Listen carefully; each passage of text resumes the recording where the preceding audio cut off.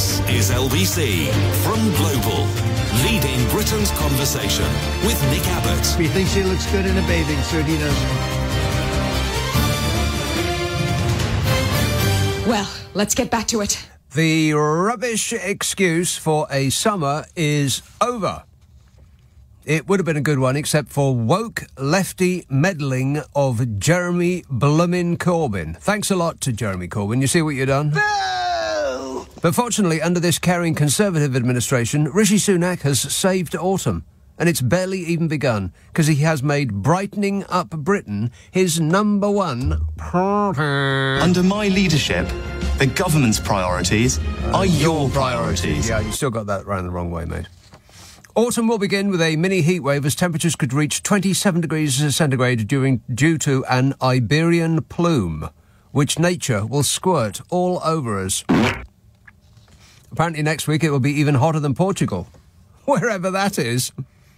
And that is because, and there is no good way of saying this, we are about to get Spain's weather. I'm afraid we will be breathing second-hand European air. Oh, no. Expert Stephen, out of the Met Office, said, as we head through the week into early next week, temperatures are trending upwards, especially in the south. He said by the middle of next week, we could see temperatures reaching the mid-20s Celsius in the southeast, or even a little higher, perhaps 27°C, and sunny skies spreading across the UK. And for those that don't do European surrender measurements, I will translate 27 centigrade into His Majesty's Fahrenheit. You simply double it and add 32 to get from centimetres to Fahrenheit. So let's see now, double 27, that's easy. 27, double 2 is 4, double 7 is 14, so that's 214 plus 32 is, let's see, 214 plus 32 is 256. It's going to be 256 degrees Fahrenheit next week. Can you believe that? No. Expert Steve said that even those in Glasgow will not be getting their own weather. They'll be sharing the sun with the rest of us. And I'll have to check on that while you wait. One moment, please. Believe it when I say... Oh, good grief. Hey, Glaswegians, you're going to dry out. Not raining tonight, not raining tomorrow, and not raining on Sunday, and not raining on Monday, and not raining on Tuesday, and not raining on Wednesday, and not raining on Thursday, and... Oh. Oh, well. Never mind about that, the last part, but for this week, you're going to get sun. You remember sun, don't you? Expert Steve said that even those in Glasgow will not be getting their own weather. They're going to get S-U-N, sun. Saturday, plenty of warm sunshine. I am stunned. While we're on a roll, would you like to hear the long-range forecast for the next 4 weeks? Yes. Yeah. Why not? OK, this is the next 2 weeks. First half of September. Large amounts of sunshine and mostly dry. Mostly. Warm, humid air from the...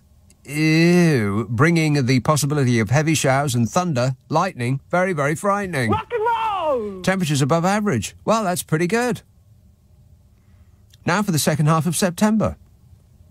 Settled, drier than normal, feeling fairly warm for late September, with temperatures likely to be higher than average. Feeling fairly warm for late September, with temperatures likely to be higher than average. We'll take it. Stu says, experts say that the crumbling structures of our schools are unsafe. Well, this is Brexit Britain. We don't listen to experts. Let's treat this as a Brexit benefit and use this opportunity to teach the little tykes some construction skills. First lesson, demolition. Then building skills, even if they strike gold, maybe some asbestos removal. Thank you for the Conservatives for teaching our children and keeping them safe. Yeah, we could sharpen up their reactions as well. They could dodge falling masonry. That'd teach them. Just when you thought it couldn't possibly get any worse, it goes and does. This one says, Rishi Sunak says he wants integrity, professionalism and accountability under his leadership. The Honourable Sir Rees-Mogg has these qualities in abundance. Why didn't he give him a role higher up in government after this reshuffle? Higher up in government? I don't think it gets any higher than smug, does it? I don't know anything. I look about 8-9 foot with in a top hat. 0345 6060 973. Dulwich, hello, Tom. Evening, Nick. Tom. Yeah, earlier this week, mate, I had every intention to give you a call tonight to speak about Grant Shapps' recent appointment. But after today, and the discussions about the schools that could crumble at any given moment, at any point, and no one knows when. And the hospitals.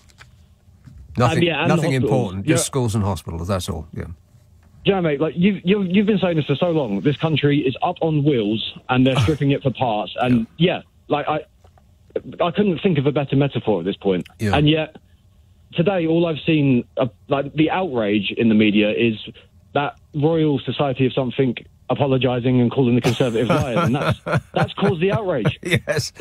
It's a distraction. They're not outraged by that any more than anything else, but what they're trying to do is take the mind off this absolutely catastrophic clown show that we got running this government at the moment. Yeah. Wait a minute. Do you know, I mean, I thought he was bad. He was bad, don't get me wrong. But this, I just think school's crumbling. I just think, would it actually take a school to crumble in real time for people to go, maybe this government isn't a good idea? Tom, you need not worry, because we're not talking about private schools. Those children will be just fine. Does that make you feel any better? Not really. Mate, no, not really. No. Do you know, okay. Do you know though? I do want to say though. Last time I spoke to you, it was about the water companies or something, and I said something along the lines of, "Why aren't we being like France? They would not do this to France." In my mind now, I just feel like I don't think we're going to have to be France. Like, the country's going to disintegrate itself around us, and we're still going to be like, oh, mustn't grumble. Like, I genuinely don't know what it's going to take for us to get a bit more angrier than we are. It's really bizarre. Yes. The only thing that is it's apparently allowed you're allowed to be angry about, allowed to be angry and violent and destructive about, is the ULEZ charge, because the Tories have decided that as they have apparently they don't have a record of positivity in anything else that you can think of. That's what they're going to go on the next election with, it being woke to want to breathe clean air. I don't know. I'm of the mindset, I really hope it doesn't work, but there's still a part of me that just thinks it might just about work, you know? What do you mean, it work? I really hope... Like the war on woke being the electoral campaign for the Tories, that might just push them just slightly. If it does, I've said this before, like, if it does, I think that's me gone from the country. Like, there's no hope. We're going to sink. It's going to happen. Sorry, but I just wanted to have a rant, realistically. Yeah, mate. Like, well, it sounds like you have. Yeah, you'll be gone from the country like this bloke. I'm a nutcase. Yeah, you'll still be here. You'll still be, for the very good reason, Tom, that you won't be able to go anywhere else. The people who voted for Brexit made absolutely 100% certain of that. You're stuck here with the rest of us, Tom. You're going down with the ship like we are. Nick. Yeah. I mean, it doesn't actually matter, because the original point, the first thing I said, Grant Shapps is the Defence Secretary. We're all doomed. Yeah. We are all doomed. Sorry, mate. Okay, it sounds like you've blown yourself out of oxygen. Take a breath, Tom. Relax. Everything is going to be fine. If you're a millionaire. Tom says, how did Grant Shapps get the job of Defence Secretary? Is he suited for that role? Is our country safe in his hands? What are his credentials? Personally, I think this is all a big wind-up and they're laughing straight at us. What a total shower. I've been thinking this week about the state of the nation. Not for any long period of time, but, you know, just passing the time while the kettle boils. And I was thinking, what exactly is better now after 13 years of Conservative rule? I couldn't come up with a single thing. What have they achieved? Genuine question. What have they achieved in 13 years? I mean, they've more than doubled the debt. And what have they spent the money on? Because they haven't spent it on schools, and they haven't spent it on teaching within schools, never mind about the buildings themselves, the teachers and books and, all of that stuff. Hospitals, much, much, much worse. They've lost vast amounts of staff. They haven't bought many machines that go bing. Waiting lists are out the door and around the block. Crime and punishment, no. Rape trials are taking 5 years to come to court. 5 years to come to court. you might as well dial 000 for as all the point it is to dial 999 these days, because the coppers aren't going to show up, even if you're being robbed at this minute. So all of the things that they would ordinarily go to the public with to offer up their record, look at the things that we've achieved. I can't think of a single thing. Name one thing that's better now than it was 13 years ago. One. I'll make this super easy for you. Name one single thing that the Conservatives have achieved in 13 years of rule. Of 100% of the power, remember. It's not Jeremy Corbyn that's been holding them back. It's not the blooming Labour Party's fault. It's not the wokerati and the lefty lawyers that have been holding them back. They've had all of the power, 100% of it.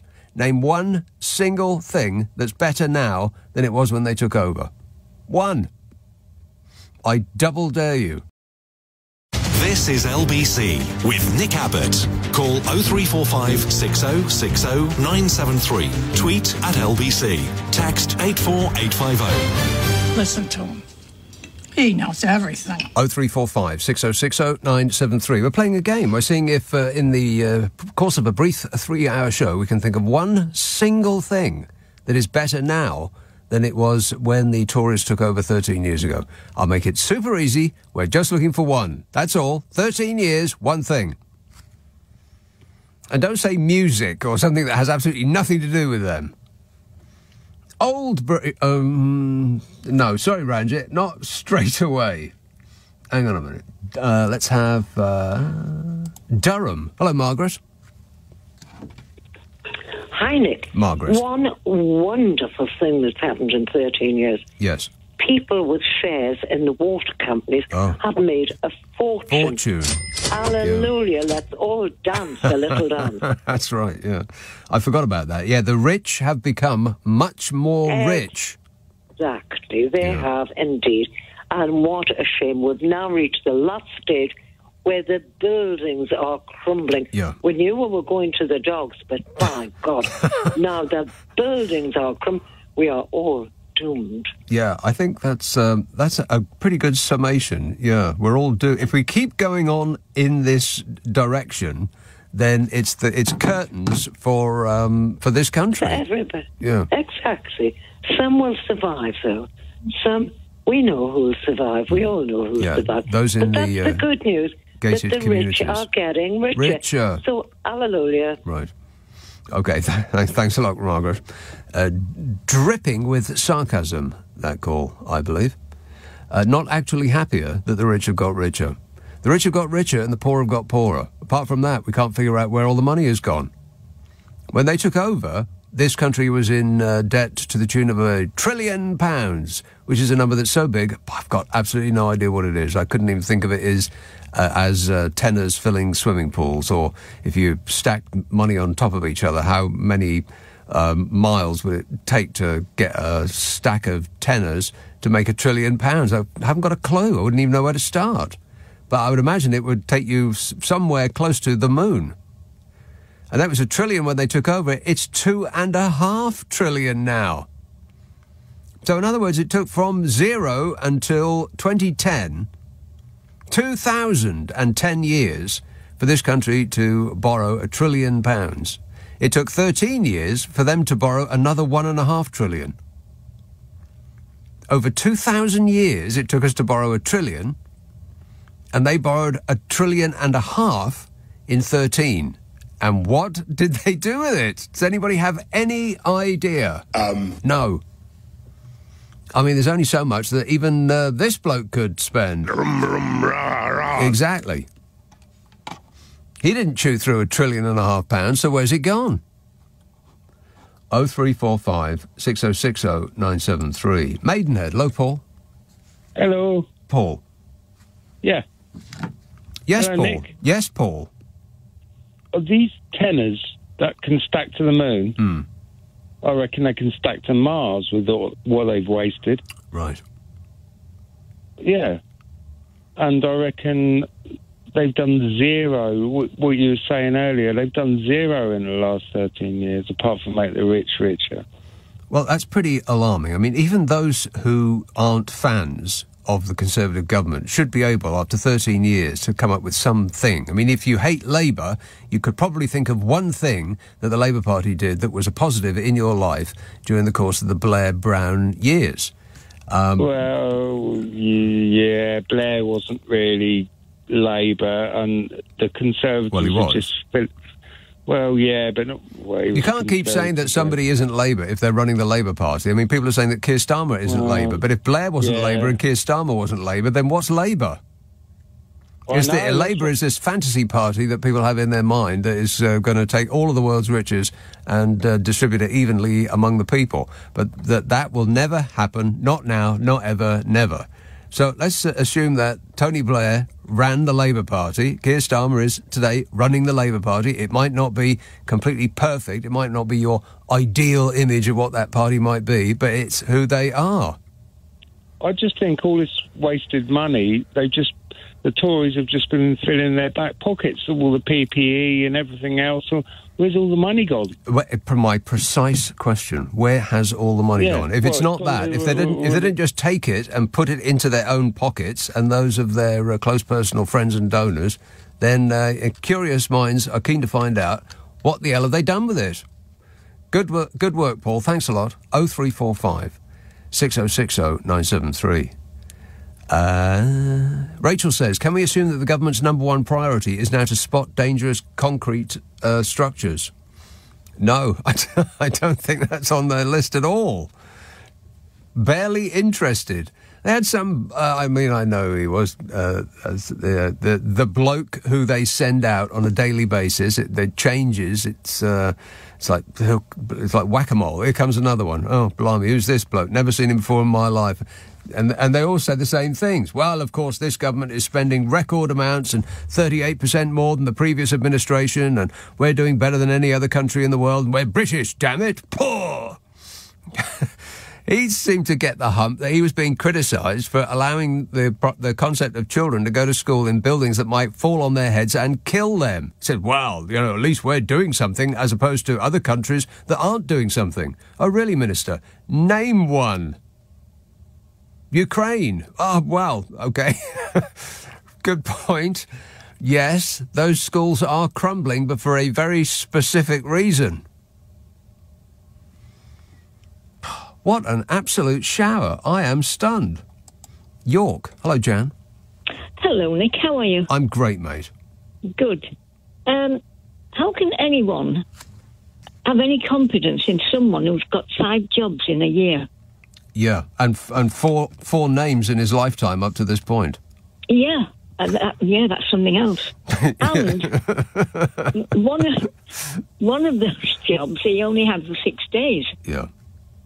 Another one for 4 months and another one for 6 months. Right. I mean, it's not good, is it? What the hell does he know about the military? I mean... Exactly. Come on, Grant chaps, call into me right now and tell me what you know about defence.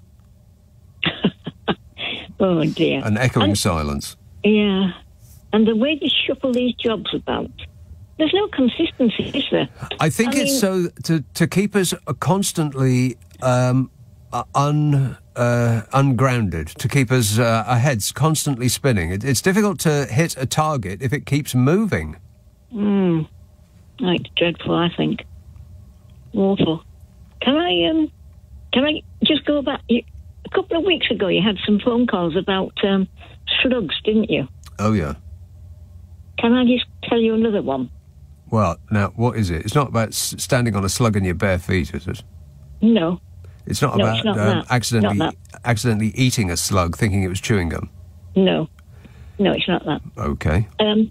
Years ago, I was listening to Gardener's Question Time on the radio. And one of the questions, of course, was, how can you get rid of slugs? Yeah. And, of course, they came up with the usual copper tape and eggshells. Right. Coffee grinds up. Eggshells? Yeah. Eggshells, yeah. You're supposed to sprinkle eggshells around your plants. Right. Because, slugs can't walk over them, apparently. But I don't think any of those things work. Yeah, I wouldn't think so either. I can't remember whether it was one of the panel or one of the audience shouts out, I'll tell you what I do. He says, I go out on a night with a torch and a pair of scissors. Oh. You can guess the rest, can't you? Oh. But can't slugs survive being cut in half like a worm? I don't think so. No? Well, who could do that? I know. Just before you go to bed, imagine the dreams. God, it'd be like living inside an Alien film. I hope he had a dedicated pair of scissors, not use the ones out of the kitchen. Yeah, exactly. Oh. Even if he cleaned them afterwards, I mean, that would be awful, wouldn't it? It would. Terrible. But I've forgotten it. Even though it was years ago I heard it. Right, and it's stuck with you ever since. And worse, you decided to share it with me. Well, I thought you'd like it. Oh, yeah, that's right. You thought I'd like that. You're a very bad person, Jan. Sorry. Okay, say goodbye. Sorry. Bye. Bye. 0345 60... Hang on. Oh, God. I'm not very well. 0345 6060 973. Text 84850. Email nick@lbc.co.uk. And if you're on Twitter, it's @LBC. Looking for one thing, just one, that is better now than it was 13 years ago. What on earth have the Tories done with the last 13 years that that would recommend them to the country? Forest Hill, Dave. It's great to talk to you in the same time zone for once. Oh, there you are. You know, we've been here in the UK for 2 weeks now, and I have to thank the Tory party. I give my profuse and deepest thanks. They have given me and lots of American expats here in the UK a great gift. And that is, every time we are faced with the question, has America lost its mind and how could you be considering Trump? We can smile benignly back and go, well, it could be worse. We could have imposed crippling economic sanctions on ourselves and shot our economy in the face. Right. So thank you, Boris Johnson. Thank you, Rishi. And thank you, Theresa May. And whoever that weird woman was in the intermission between those. Absolutely. Yeah. That weird woman, yeah. So you have given us a wonderful retort to cover our own political embarrassment. You see, I thought it was the other way around. I thought that the only person on earth that was taking the spotlight off us for being the laughing stock of the world was Donald Trump. Oh, shut up! But I think that you might be right. Well, you know, it is more blessed to give than receive. So, and of course, we have the whole clown car of people who are running to be his running mate. Let's be very clear. None of them are running for the Republican nomination. They're all running just to be his running mate or in Chris Christie's place out of just a Jersey urge for revenge. But it's wonderful to be here, and of course the weather's going to get nice as soon as we leave. So thank you for that. Okay, you're welcome. Thanks a lot, Dave. 0345 6. Oh dear, that's not a very good sign, is it? First half hour of a 3-show stretch. 0345 6060 973. I can't project. I'm going to have to start whispering. Andy says, Nick, did you read hidden in the papers that the Nightingale hospital beds that the taxpayer paid $2,500 for each have been sold off? Yeah. I'll come to that in a minute, assuming that I live that long. I think at this rate I'm going to be needing one of those beds. This is LBC with Nick Abbott. Call 0345 6060 973. Tweet @LBC. Text 84850. Thank you for holding. Your call is important to us. Yes, thank you for holding, Ranjit. Your call is important to us. Hey, you okay? Yes, good, thanks. Yeah, you know what? Everybody's kind of stolen a little bit of my thunder, but I'm going to give it to the first man. That was really angry. He was even more angry than I was last week, you know. Yes, you were irate. I was irate. I'm not irate now. I've had that gas that women have when they're having a baby, so I'm calm today. Okay, that's good to know. Little bit too much information, just a smidge. Never mind. Carry on. Yeah, you know, Grand Chaps, you know what? He's Jack of all trades. Which one? Which Grand Chaps are we talking about? Yeah, I mean, he's Jack of all trades, master of none, right? That's the first thing. The thing is, got that American guy says, you know, we are the biggest and the best laughing stock of the world now. Yeah.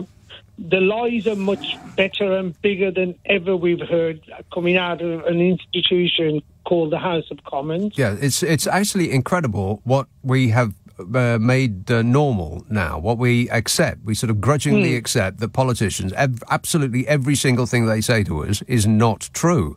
Here's how to tell that a Conservative minister has just told you something that is not true. They will say that... oh, no, this is... there's a way to tell... point at the dinghies or something like that. They're just distraction.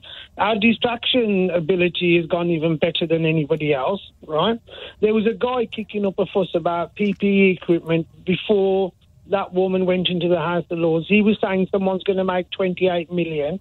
He was actually lying because she made 29 million and she ended up in the House of Lords.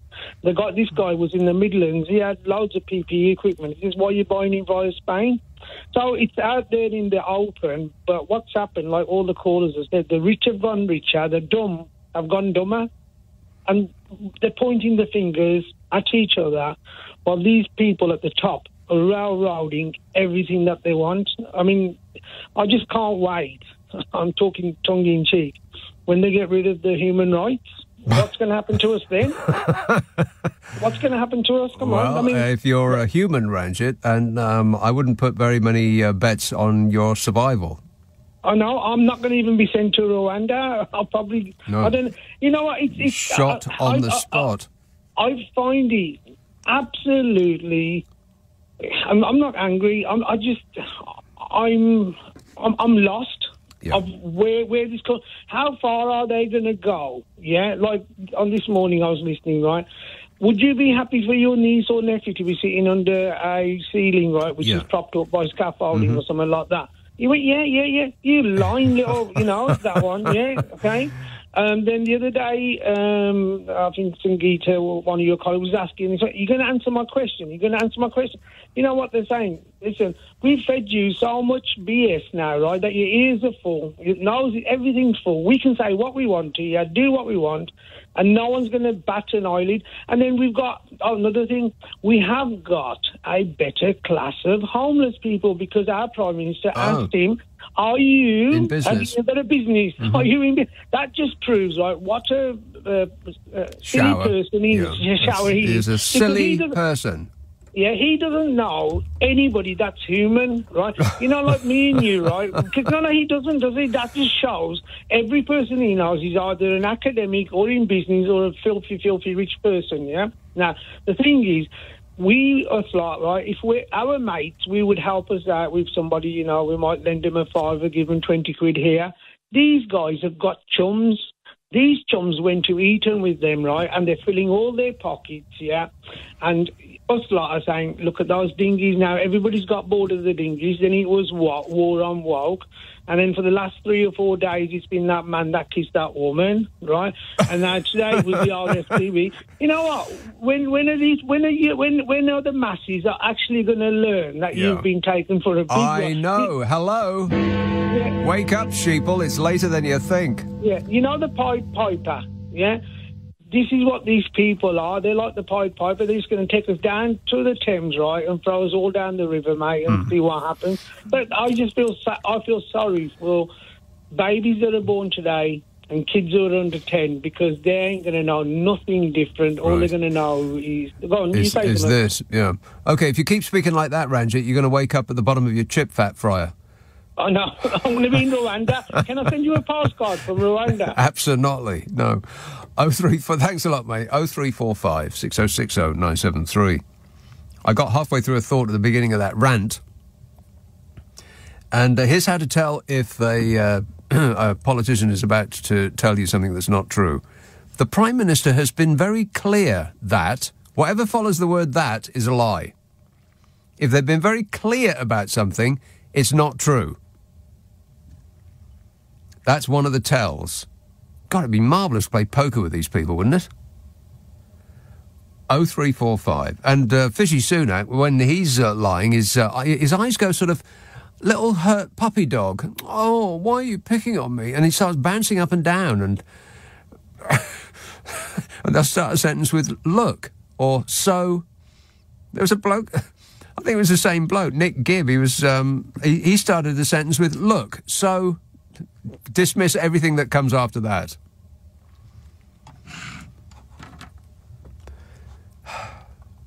I just can't stand it anymore. Adrian says, it's September. I don't wish to depress you, but I was in one of the leading supermarkets today and they're selling mince pies. Oddly enough, the best before date is the 7th of October. What? Yeah, Christmas has come stupidly early. I was getting Christmas emails in August. What's that about? Ollie says, the ULEZ expansion has come into force and I'm now in the process of standing up for the people against Khan. I'm driving my diesel Jaguar in all the zones without paying the charge. We need more people like me doing this. Hey, Ollie, just stick it up your tailpipe. Really, I'm so bored of listening to you people whining about that. And it's just a vanishingly few number of people that are making a massive amount of noise as well. Hardly anybody is paying that charge. And yet everybody is benefiting from cleaner air. How have we got to a position where breathing air is considered woke? This whole country has lost its mind. And that's how they're going to be fighting the next election. That's how they think they're going to win. Because, believe me, they do think that they're going to win. They have an outside chance of winning. They certainly do. And they think that the way to do it is to divide and conquer. They want to divide the Labour Party from their supporters. So they will come up with absolutely anything at this point to cling on to power. Nothing is off the table at all.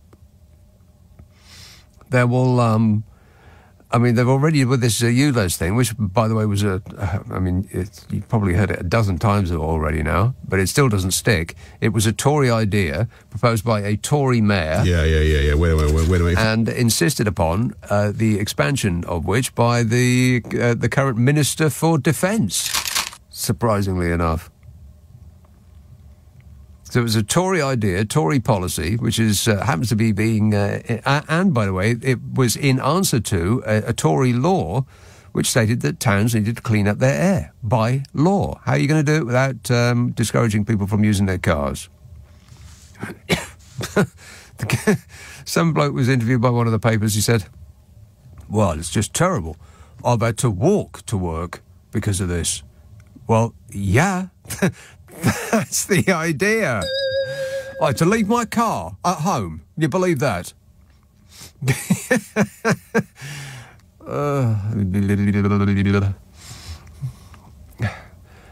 Archie says, did you see the Proud Boys getting 15 and 17 years? One of them begged for mercy, but the judge was deaf. Yeah, that's right. But when Fat Donny gets back in, everybody's going to be pardoned.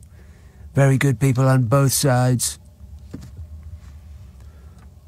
034, and he probably will as well. God, can you imagine the state of the human race if the peach powder puff president became president again, and the Conservatives won the next general election? I think it would be curtains for humankind. We're still, by the way, looking for one single solitary thing that is better now than it was when the Tories took over 13 years ago. I'll make it super easy for you, just looking for one. 13 years, one thing. Can we do it? That should be the task we'll set on this show. In 3 hours, can we come up with one single thing that is better now than it was 13 years ago? Didn't Ronald Reagan win the election the first time around by that famous speech saying, are you better off than you were 5 years ago? And the answer was no. I don't think at that time it had anything to do with the Democrats. I think the whole of the world was going through a recession. But it works. That kind of thing works. Hey, Keir Starmer, are you listening to this? Is this thing on? Just to ask people that. Let's have, let's see now. Chingford. Hang on a minute. Faz. Yeah, whichever way. It's an odd name. Right. Yeah, but before I get on to the one good one, I'm going to give you three. Three? But I'm also going to be saying you're being very disingenuous with the little mini-me, Rishi Sunak, about the crumbling schools. As we speak now, they're working night and day scribbling away, doing research to find out if Rishi Sunak's wife owns any shares in a construction company or a jet company. Soon as they have that, it chucks away. Right. Schools will be repaired. We're just going to find out. We know she's got shares in nurseries, secondary schools, concrete company, RSJs. As soon as we have it, it's job done. Yeah, he has apparently absolutely no idea about his wife's finances, which seems a bit curious for a married couple, but okay then. Yeah. I bet his wife has all of his ones, though. Right. Now, you said about the two good points. I'm actually going to give you 3. Yeah. Yeah? Shares in rubber boat companies, rubber boats. Yeah? Mm-hmm. Through the roof. Yeah? Go on. The French getting money for nothing. Yeah? Who? The French are happy. For the immigration. Oh, They're the getting money, French. but they don't French. do I thought you anything. said French. Yeah. You mean French. French are Right, happy. okay, gotcha. Yeah. Hotels in Rwanda. And Millions of Rwanda. pounds, Right. nobody's staying in them. Okay, Yeah? good work, Faz. This is all very ironic and all, but doesn't actually advance us any. We're still looking for one single positive from 13 years of Conservative Party rule. Just one, that's all. Hell, I mean, this should be a piece of cake. There should be people who are Tory supporters jamming the phone lines and just spewing out the good news. Where are they? One thing, that's all. Oh, dear. God, I wasn't this bad when I was at home. Apparently the drive-in has affected me personally. But you know me, I never complain. Whinging and whining and moaning. LBC. Nick Abbott on LBC. Call 0345 6060 973. Do not panic! Do not panic! We are trained professionals! Yes, they're trained professionals. There is nothing to worry about. Andy says, did you read Hidden... No, read that. The hospital beds. Yeah, I'll come to that later. Peter says, the Tories must be so pleased that all is going according to plan, due to the cuts everywhere. These Tories don't want or care about public service unless they can run them into the ground, ready for privatisation, as with our NHS. It's a case of loads of money for their beloved Tory donors, says Peter, who sort of spells it out for us quite starkly there. Nothing funny about it. Omar, Barry. Nick, Barry. how's your cough? It's not that great. Well, I'll talk for a bit then and give you a break. Go ahead. Firstly, it's a privilege and an honour to come in on your show after Ranger. A big fan of weekend radio. And I even heard him mentioned on James O'Brien this week. Oh, yes. He gets about. Mm-hmm. Yeah. So my tip for the top for Tory success is they have enabled Irish unity to become a lot more likely in their 13 years. Yeah, that's probably correct. Yeah. They have absolutely undermined the unionist parties, and they have strengthened the resolve of their, I'm sure, good friends in Sinn Féin. And the rest of us are left in limbo because we're half in Europe and half in the UK. Yeah. And one half of the population wants to be totally in one half, in the UK, and the other half wants to be in Europe.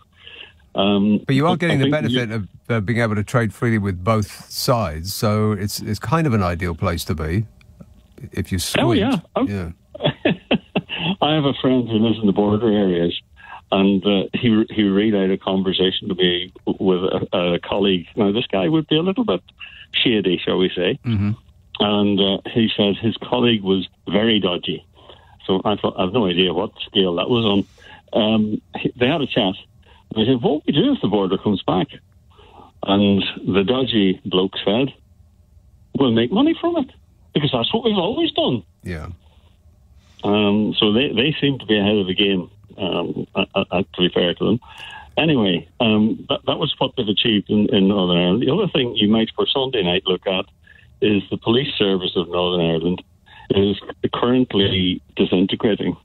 There's pressure to pass a vote of no confidence in the chief constable, who has a checkered history, Simon Byrne, The politicians have fallen out with him. He's also made a mess of several things, including, you can imagine in Northern Ireland, serious point, that being a policeman is controversial in some parts of the community for serving the Crown. And he managed to oversee the publication of the entire names and addresses of all 10,000. Yeah, small error. Nothing Small big. error. Yeah. Little bit. But there's also been an issue where he was taken to court on a judicial review, and he was fined against and fined to have acted unlawfully. Right. Well, this is... I'm sorry, Barry, but this is getting very... no, hold on. Okay, go ahead. And finally, he was finished. He was fined to have acted unlawfully. He accepted the judgment, and 48 hours later, he unaccepted and said he's going to appeal it. So you might have a look for Sunday night on that. There is crack to be had there. And finally, Antoinette Sandbach, the slavery woman, the ex-Conservative MP. She is a very wealthy farmer family. Her family farm, according to Guido Fawkes, got Half-Undus Estates is what they're called, got 25 million from the EU the last year grant totals were published, and 24 million the year before. Well, to those that have more, to those that haven't, you get nothing. You lose. Nothing. Good day, sir. And we're grateful for it. Yeah, that's the bizarre thing. Thank you. Yeah, we have our pocket picked, and we're grateful to the person that is picking our pocket. All right, thanks a lot, Barry. 0345 6060 973. Kirsty says, I've been wondering all week where Melania is, and CNN have confirmed that she's hiding under a rock somewhere. Andy Murray was on the radio news today talking about potentially retiring, and it made me think of you and how much you love his exuberant personality. Anyway, the weather is going to be lush next week, so nothing else matters in my world, says Kirsty. Thanks for the update, Kirsty. 0345 6060 973. Norwich. Donna. Oh, hi. Yeah, oh, God, I was then going to hang up in a few minutes. God, I think that's a long... I think I waited as long to talk to HRMC the other week, but anyway. Oh, my God, you're really getting nice all the to talk complaints to you. away first. It's been Sorry? you're getting all the complaints away first, Donna. moan. Get on with it. Okay, I want to say about the education in this country. I am relieved that my daughter has left that, because the state of it now for state education, I feel sorry for a lot of the children and the teachers and everything. But I'd say when my daughter it was about 2006, 2007, and my daughter was in primary school, and it was then, I think it was Brown, a Labour government in power, and poorer sort of families, I was included in that, we got a laptop from the government, for your children's education to further and enhance and help children. And so we got a computer. And I remember saying to my daughter, so remember this is from a Labour government. You know, when she was 7 or 8, I said, this would never happen under a Conservative government, you know. Right. And it never has since then. And I just remembered saying that to her, and she's just staring at me but. And also, I just want to say also, did you like Tony Benn? I was such a fan. Did I like him? The late great Tony Benn.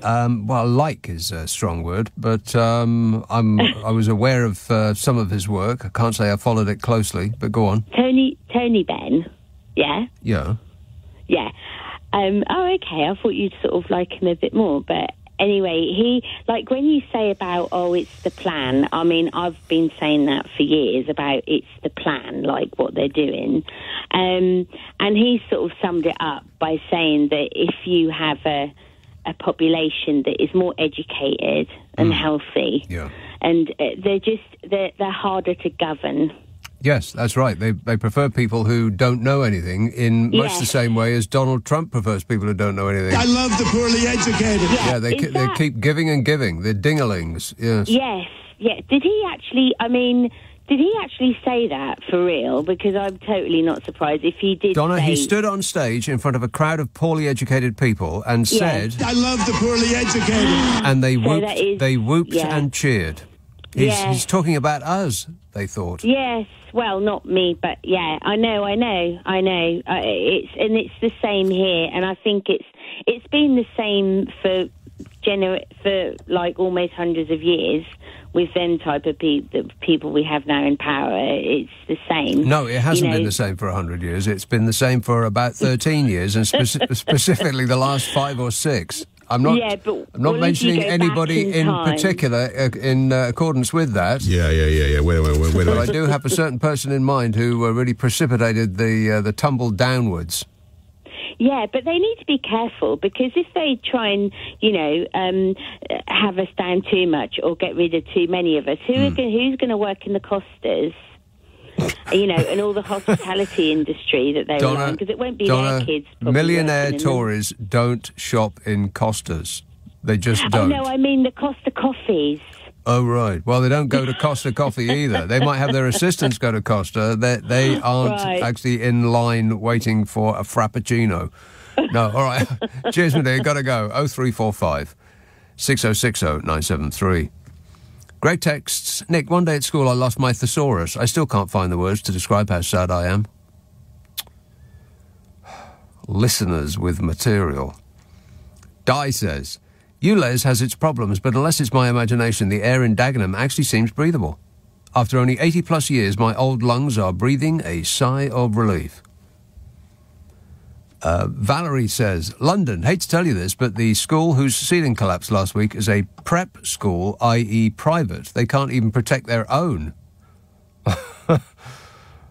And Tom says, it's taken 13 years, but the Tories have finally done it. Our health service is a mess, our schools are crumbling, and the economy is in tatters. Oh, and Grant Shapps is Defence Secretary. We are a third world country. Well, there seems to be mounting evidence that we have left the first world, that's for sure.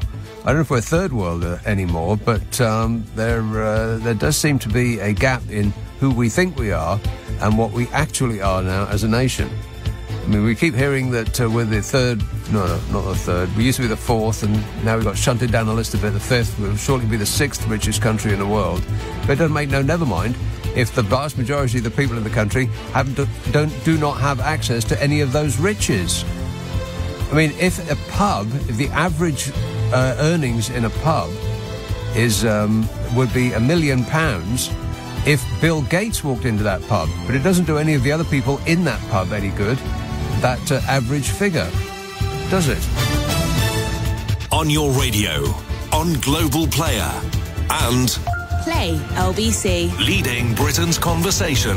This is LBC.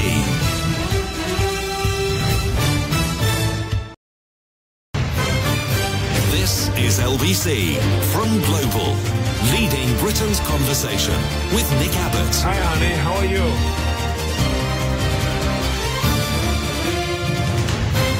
Everything is going extremely well. Well, that's an hour down in a 2-hour show, and still nobody has come up with a single solitary thing other than sarcastic reasons why one single thing is better after 13 years of Conservative rule.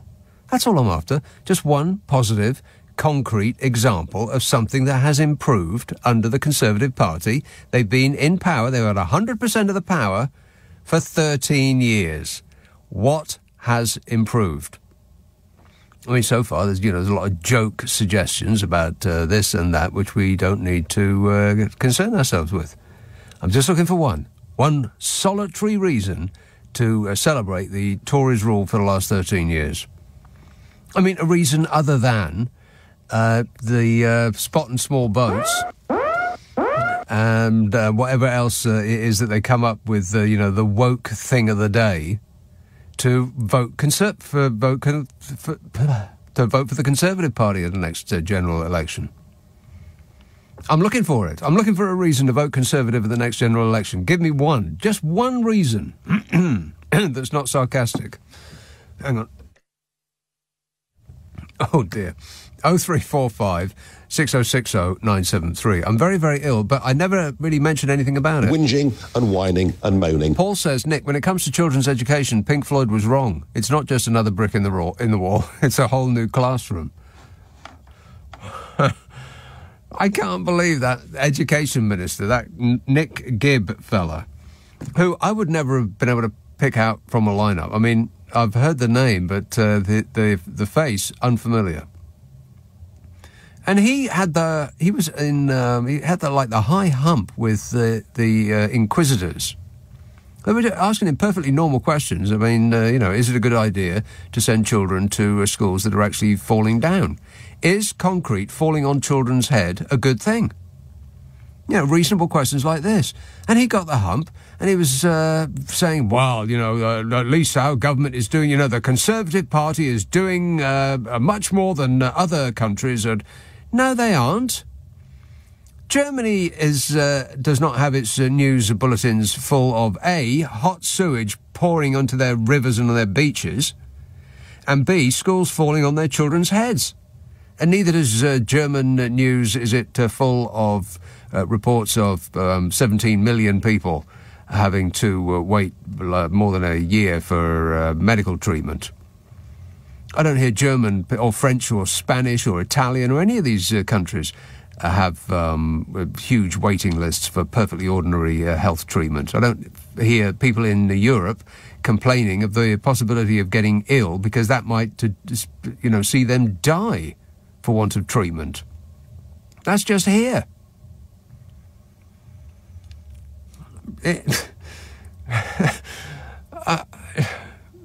Absolutely everything is worse now, unless you can prove otherwise. Just give me one reason to celebrate Conservative rule for 13 years. I mean, it's about to tick over to 14, isn't it? So we're looking at 14 years of Tory rule. What have they done? Because we know that they've spent a lot of money. They spent £1.5 trillion. You know how much that is? No, neither do I. I haven't a clue. I mean, it's a number that's so vast, it boggles my mind just to even contemplate it. But I'll try and look it up. I'll try and look up how many £5 notes stacked on top of each other it takes to make a trillion. Because that will put it into perspective. Too much blooming perspective, I doubt. I think. I'm not really thinking very well. I'm very, very ill. Have I mentioned that? Stop whining. Merthyr Tydfil. Hello, Jeff. Hey, coffee in bed, Nick? Not really, no. You'll be okay. You haven't mentioned one possible advantage. Yeah. The Fräulein Penny Mordaunt has proposed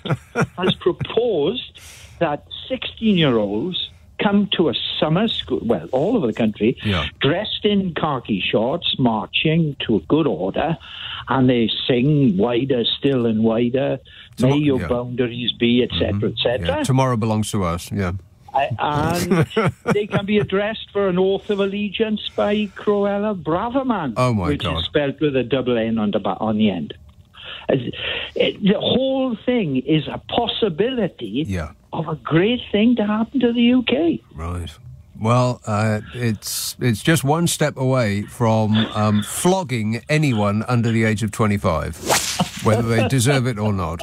The coal's still flowing. Is it? Really? Yes. Isn't that incredible? I mean, under of course, it's a very, very secret operation they've got there, and it can barely be seen by anyone apart from space. Exactly. It's an open mine. They basically cut the top of a mountain, haven't they? No, they've created a mountain by digging the hole. Yeah. The mountain's alongside the hole.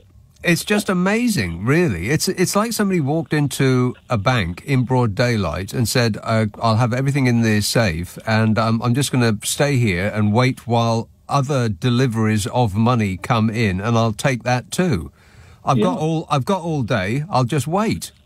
Yeah, Butch and Sundance, they're up there. And the police are just they don't have the time to arrive. It's just amazing what's happening over there. Yeah, but what they did do was come away to feel the collars of every single protester that ever came near the place. That's right. They were pretty active on that. Yeah, I bet they were. It's a good.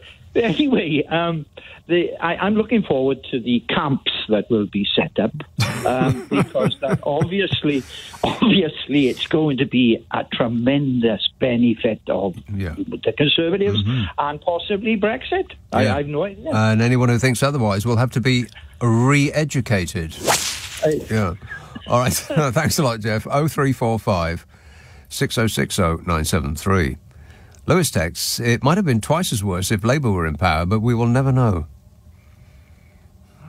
Well, we know what happened during the Blair-Brown years, and they have a list of achievements as long as your arm, which has all been set aside because of one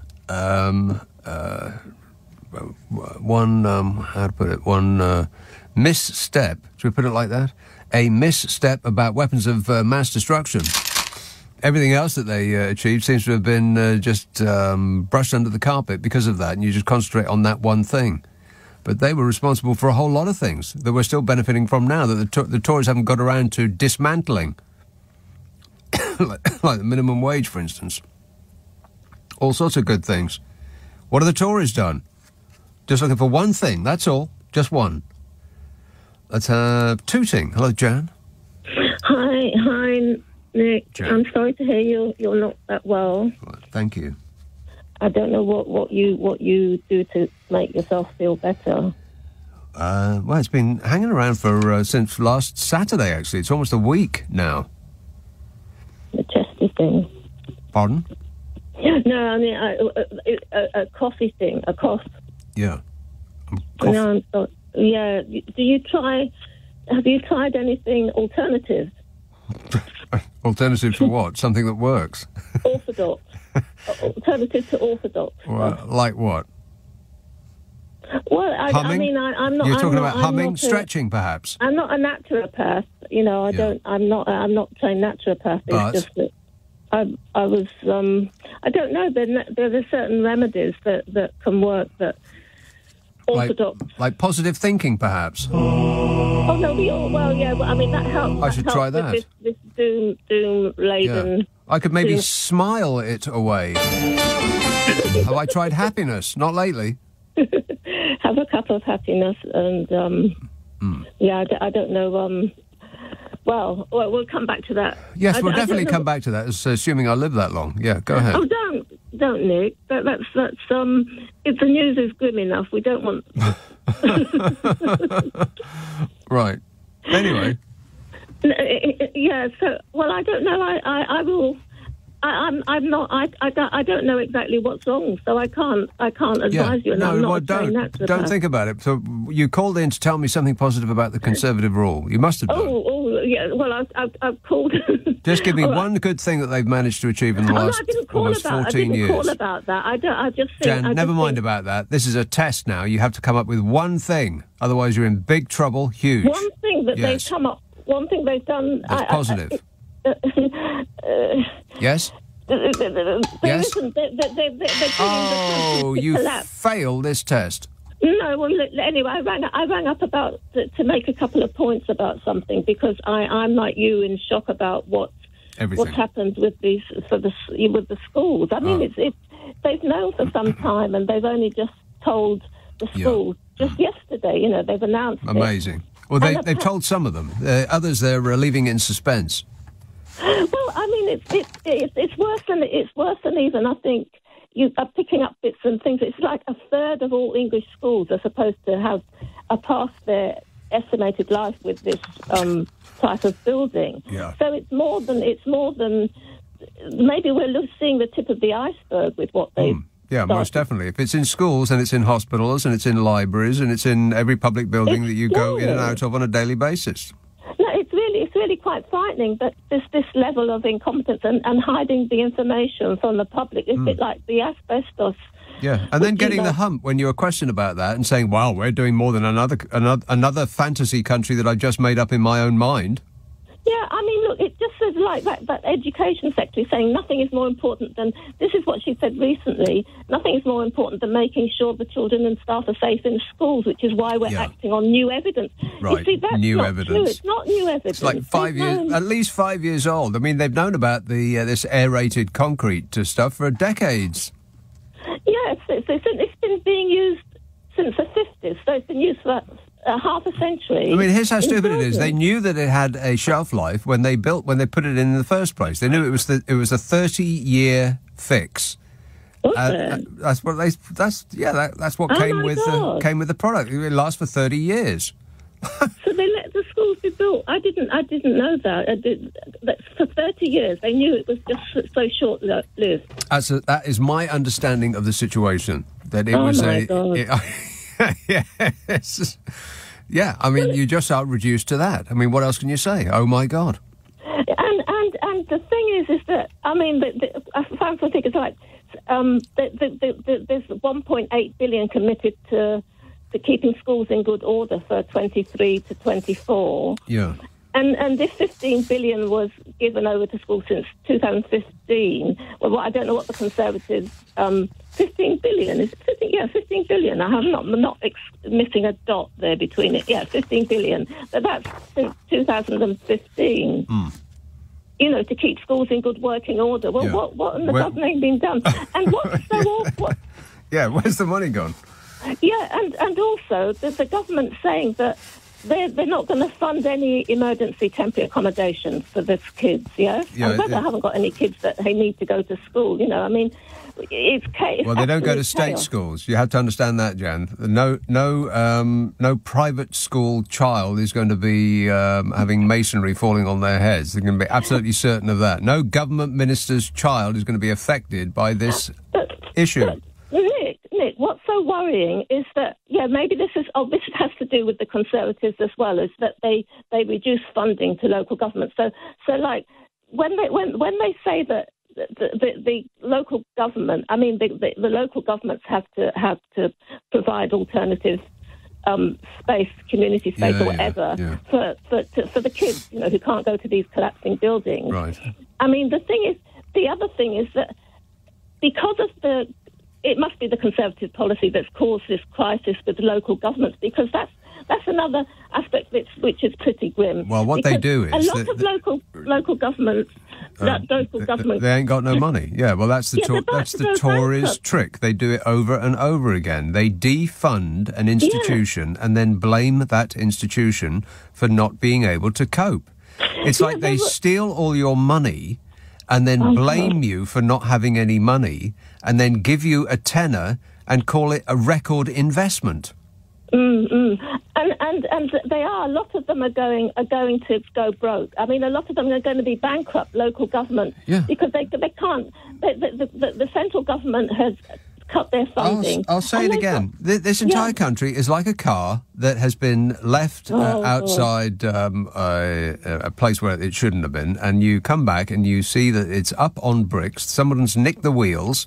They've stolen the car seats. They've taken the wing mirrors. And just for good measure, they in case the owner comes back and can put it back together again, they pour sugar in the petrol tank to ruin it completely. That's where we are right now.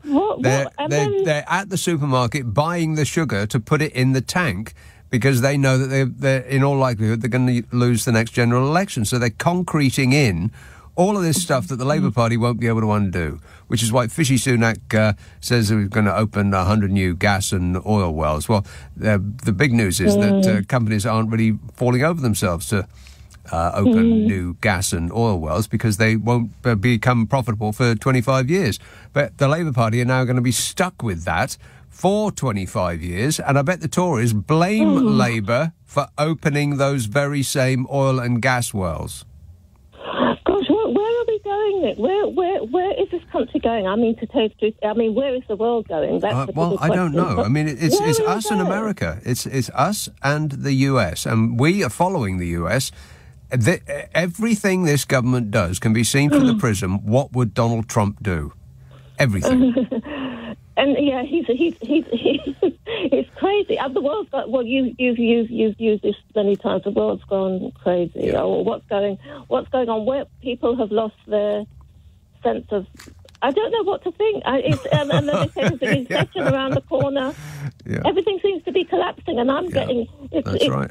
And it's almost an hour and a half in, and I'm still looking for one solitary thing that is better now than it was 13 years ago. What has the Tory party done with £1.5 trillion? Because that's what they have borrowed. What have they done with it? What is better? Jan, I'm going to have to go, but thanks for that. I mean, I'm genuinely after one thing. That's all.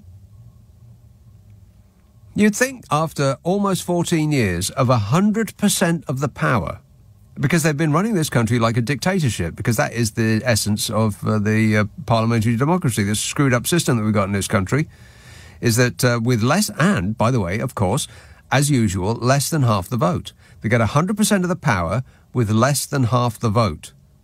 And they're still whining that, it's Jeremy Corbyn this and lefty lawyers that and woke liberals the other, and there's always, and there's the EU is punishing us, and it's always somebody else's fault. It's just 13 years of this. One thing, that's it, that's all, and then we can call this show a success. Looking smart for a new school year. If you want some quality, George has got the gear. Uniforms that are tough, George is just what you need. With reinforced knees, gonna hit those gates and play as much as I please. Quality schoolwear that stands the test of school time from £3, only at Georgia Asda. In a poll of 40 NetMoms members, 98% would recommend Georgia Asda schoolwear to a friend. Selected Asda stores, subject to availability. Delivery charges may apply. This is LBC with Nick Abbott. Call 0345 6060 973. Tweet at LBC. Text 84850. Hot H-O-T-A-I-R. So I just looked up what a trillion looks like. A trillion... Now, we don't have a £100 note. So you're going to have to imagine that we do. And to keep in mind that the Tories have spent £1.5 trillion since they got into power. That's what they borrowed. So they borrowed the money, £1.5 trillion. Up to the point that they took power in 2010, we were £1 trillion in debt. So it took until 2010, since the invention of money, to 2010 for us to borrow £1 trillion. And then in 13 years, they borrowed the same again and a half as much on top. £1 trillion in £100 bills, assuming that we had a £100 note. £1.5 trillion would be an entire football field covered in £100 notes to a depth of 10 feet. They've spent that. What do we get? What do we get for it? Name one thing. Absolutely everything that we build in this country is 10 times the initial estimate and arrives 20 years too late. Or never, in fact. HS2 being a prime example. Everything we build in this country costs vastly more than it does anywhere else. I mean, I had a list of them last weekend. In my current condition, I can't remember exactly what they were, but it was something in the order of it takes 10 times as much per mile to build a road in this country as it does in France. Why? 10 times as much. Why? Is concrete more expensive here? Is tarmac that much rarer here than it is in France? Do we keep it in bank vaults? It's so expensive. Why does it cost 10 times as much? Same with railways. Same with everything. What have they done with the money? Where's it gone? And, people are bellyaching about £12.50. The vanishingly few number of people that are going to get caught out by you, Les. They're whining about £12. Oh, it's a tax on the poor. Well, never mind about £12.50. The Brexit that the Tory parties have fashioned for us is costing each and every one of us thousands of pounds a year. Why don't you concentrate on that? But no, it's like this woke ULEZ charge. It's just a distraction. Stop being so gullible. 0345 6060 973. East Yorkshire. Hello, Mike. Hi, Nick. Yeah, I'm going to put you out of your misery. Go on then. The one thing the Tories have done in 13 years since took power that leaves Britain better than it was before. Yes. Yeah. Hurt nobody, made a load of people happy. Nothing to do with money. They legalised gay marriage. They legalised gay marriage. Well, I think Tony Blair started the process of changing the law as far as the LGB, and then there's a bunch of letters after that. I can never remember what they are. Some of which I don't even know what they stand for. But the plus, which seems a bit offensive to me. I mean, if you, Mike, were not covered by straight LGBT, and they just lumped you in as a plus, would you be offended? Yeah, I think you probably would. Why don't you get your own letter, Mike? That's what you would be thinking, isn't it? Yeah, it is, but that's the only thing I can think that Cameron actually brought in and did nobody any harm and helped people, and can't think of anything else. The only bit of humanity they've shown in all those years, but the real reason I rang in was a bit more topical. Yeah. Doris left this week, officially. Yes, she did. Now, think of that. She was the one that looked at with puppy dog eyes to Johnson and did nothing but praise him. Yeah. Whatever he did. Now we've got a new one. We've got Claire Coutinho, who is Sunak's Doris. when he moved chaps from Energy, he got her in. Yeah. Now, she's done nothing but praise him from the moment she became an MP, and she's now in the cabinet. Right. He's doing the same as Johnson did. He's surrounded himself with a little group who he thinks are utterly loyal, form a square around the Sunak. It's Johnson all over again. Yeah, or what would Donald Trump do? Yeah, it's a pattern. Yes. Everything is what would Donald Trump do. He would put somebody in charge of a department that, A, doesn't know anything about it, and B, is ideologically opposed to that department existing. Now, I don't know what Grant Shapps' position on defence is, but let's assume that he at least fulfills one of those criteria in that he doesn't know anything about it.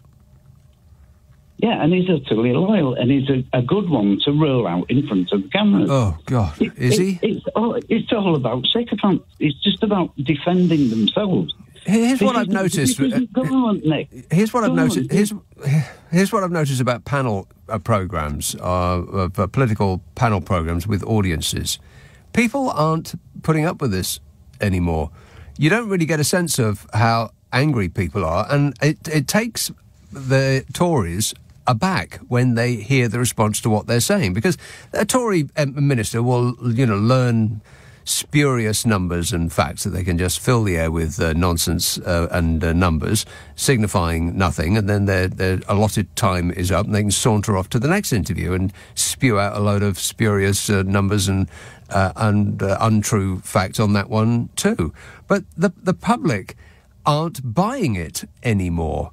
And I was, you listen to these things, and the Tory minister was, be asked, what about the state of the schools or the state of the NHS or law and order? And they say, well, of course, our administration is spending record amounts, and everything after that gets drowned out by booing. And somebody else on the panel will just say a basic, simple truth, and they will be cheered and have applause ringing in their ears. I don't think this government actually gets how vastly unpopular they are, nor how people just don't believe a blind word they say anymore. Well, no, I mean, government used to be about trying to act on behalf of the country. Yes. What government has become has been, what can we do to get us elected next time? Yeah, nothing to do with the benefit of the country. No, of course not. I'll sum it up more succinctly. It used to be that the people who ran the country did it for the benefit of the people. Now, the people who run the country are doing it for the benefit of the people who are running the country. Yes, spot on. Absolutely. All right, Mike, gotta go. Thanks for that. Nick Abbot on LBC. Call 0345 6060 973. Yeah! By the way, it did occur to me as I was talking to that last chap, he did mention a Nadine Dorries resignation letter, and I know that I teased not the Nadine Dorries resignation letter last weekend because I had a world exclusive. I had access to not the Nadine Dorries resignation letter, and I kept saying, I'm going to read it, and I only got round to it after midnight, so there's probably a lot of people who just sort of passed out, for one reason or another. Booze. Before it actually got on the air. But if you want to hear that, then it is available both as the podcast to last Saturday's show, which is called Nick Abbot, The Whole Show Podcast. If you've got one of them stupid smart speakers, that's what you tell it to play. It's on Global Player, Nick Abbott, The Whole Show Podcast. Or there's a dedicated best-of podcast, mostly of old clips, but this week I did put that on the end of it. And that podcast is called The Nick Abbott Habit. You know, if you do a internet search on my name, Nick Abbott Podcast, I'm pretty sure all three will come up as though by magic. And the third one, by the way, is a thing I do with Carol McGiffin. Yeah. Which I do think you will love, LUV.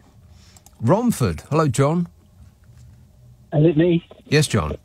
Oh, yeah, I was thinking about what you said, and when you said one good thing, I can think one good thing is that it's not a reason to vote for them at the next election, but one good thing they've done is they might actually manage to destroy the Conservative Party in that no one will vote for him for the next election.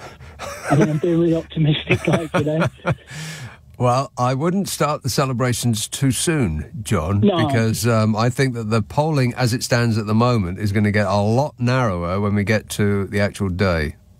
Yeah, but I think with the COVID things, a lot of people took a lot of things really personally, didn't they? It did change things, yes. That's right. When you think about Conservative being a party of small business, yeah, right. They actually shafted a lot of small businesses, didn't they? So probably won't forget or forgive them for because they lost loads of money. I think that what has become apparent, what has become apparent over the last 13 years is that all of the things that the Tory parties used to tell us they were, it's become apparent that they just aren't. They're not the party of law and order. They're not the party of the NHS is safe in their hands. They're not the party of conserving anything. What do they actually conserve? It's like they're in business to ruin everything. Yeah, I think when you think about them, you look at Liz Truss. Yeah, I've got a real issue with her. When you talk about her being a prime minister, I don't really think you can cast her as a prime minister really, because when you think about. She come in, I think the Queen sort of died 2 days later, didn't she? So there was about 3 weeks where there was no business, was there? Because I think that's all been sort of planned, isn't it? Didn't they say London Bridge is going to fall down? Yes. And all these kind of things have all been practiced and sort of planned. So all she had to do really is turn up in black and try not to laugh, exactly. Yes. Try not to do like a oh God, what's his name? Quasi. But Quasi, I think, was laughing at the funeral, wasn't he? Quasi Kwarteng? Crazy Kwarteng. Yeah, he was he was guffawing. He thought that something was extremely funny. We still haven't got to the bottom of what that was. But, he's probably thinking about all the money that's probably going into his bank, right. You're thinking about the 1.5 trillion or whatever. But, when I think about it, I think... you could have called her a caretaking prime minister if she took any care. Absolutely. Yeah, exactly. But actually, managed to smash everything, But the interesting thing about her is, she wrote this book saying that British people are lazy. Yeah, bone idle. But when she actually got kicked out, they chucked her overboard because they realised it wasn't going to go well. Right. I think she went on holiday because she forgot a holiday in the 6 weeks holidays or whatever they have, like the recess. Yes. Because she didn't get it, so they sort of give her a holiday, and you think, these people have more holidays than anyone, don't they? They're all on holiday now. I know, it's amazing. And they think people are lazy. It just doesn't make sense. No, it it just absolutely nothing makes sense anymore. It's almost head spinning. It's such a confusing time that we're in right now, and we're sort of looking for somebody to maybe just calm things down, to set us straight. I don't know. Is Keir Starmer it? I mean, he certainly isn't a man with charisma. He's not a show business type, but maybe that's exactly what we want right now. I don't know. I mean, for me, I don't know if we need like this all or nothing, all one way. I think maybe some kind of coalition. Yes. With people trying to get their heads together and actually try and fix some of these problems. For the benefit for the benefit of us. The little people. Yeah. Not leprechauns, yeah. All right, good work. Thanks, John. 0345 6060 973. And texts, well, there's more food banks than in 2010. Well, that is true. A certain individual would call that heartening. I don't know anything. Yeah, heartening. Heartening, yeah, right. What would Jesus say? The absolute opposite of anything that Jacob Rees-Mogg would say in any given situation. Lewis texts, it might have been twice as worse if Labour were in power. Oh, no, I read that. Yeah. That old argument. I haven't actually heard that tonight, but no doubt people have been calling in with that, but they couldn't get through. Well, it would have been much worse under Labour. Yeah, by what measure? Jerry says one single thing that the Tories have achieved under Brexit, they have reclaimed a week of sun from Spain, which can even be used in Glasgow. That's right. But do Glaswegians have anything to wear in the sun? 0345 6060 973. Sandbatch. Hello, John. Hiya. The one thing Tories have done is made the wealthy wealthier. Yeah, I believe we've covered that one. The rich have got richer, yes. But again, see, it's the sarcasm. No one can think of a single positive thing. Nobody can. And the thing is, what kind of country are we? Iraq. Places in the other parts of the world, their buildings fall down. 2023, our government's telling us that our schools could fall down. Yeah. In other parts of the world, though, buildings fall down because of earthquakes or incoming missiles. Small stuff like that. And another thing is, all these oligarchs that were in London. Yes, yeah, still here. It's still there? It's still as wealthy as ever? Yeah, no doubt. Still got their houses, still got their yachts, still got all of their money, and still donating to the same political party, I bet. Well, there you go. Get rid of them. Take the wealth off them. Say, thanks for living here. Now get lost. Yeah. But they got too much money, though. That's the problem. There's none of the current administration is going to tell anyone to get lost who is in the donor class. I mean, it's all about the money, honey. Do you think the Labour Party's in that level, in that category? The difference between the Tories and the Labour Party is that the Tories make way more money, but they make it from vast amounts from a relatively few number of really rich people. The Labour Party, on the other hand, makes a much more modest sum from tiny amounts from millions of people. Now, which party do you think, based on their funding model, is going to do most good for the most people? A party that is funded by about a dozen billionaires, or a party that is funded by a million, poor and just about struggling to get by people? You're talking to a Labour voter, and I completely agree with you. All right. Thanks a lot, John. But the right-wing press will say, oh, well, you can't trust Labour because they're in hock with the unions. Well, yeah, but the unions represent millions of people. What do the people who fund the Conservative Party. Who do they represent? Themselves. 0345 6060 973. I mean, I don't have it in front of me, and have I mentioned that I'm very, very ill? Stop whining.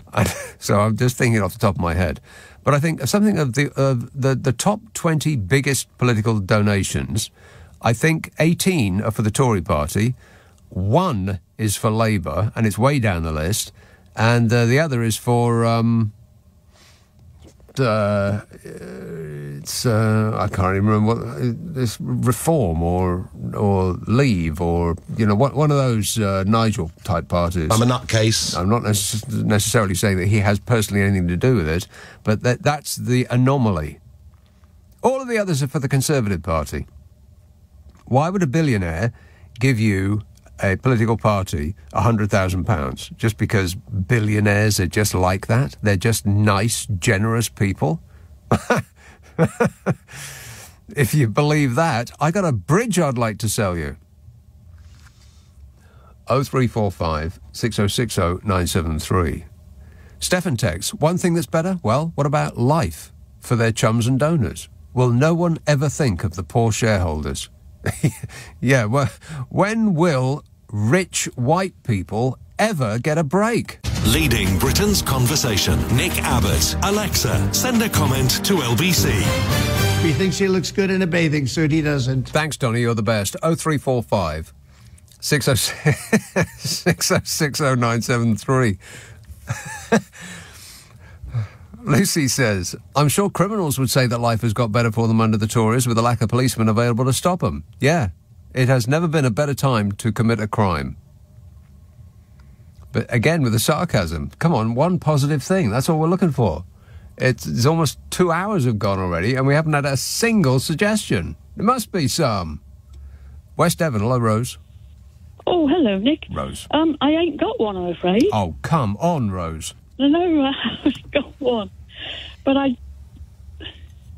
thinking of all that money, isn't it embezzlement of public funds?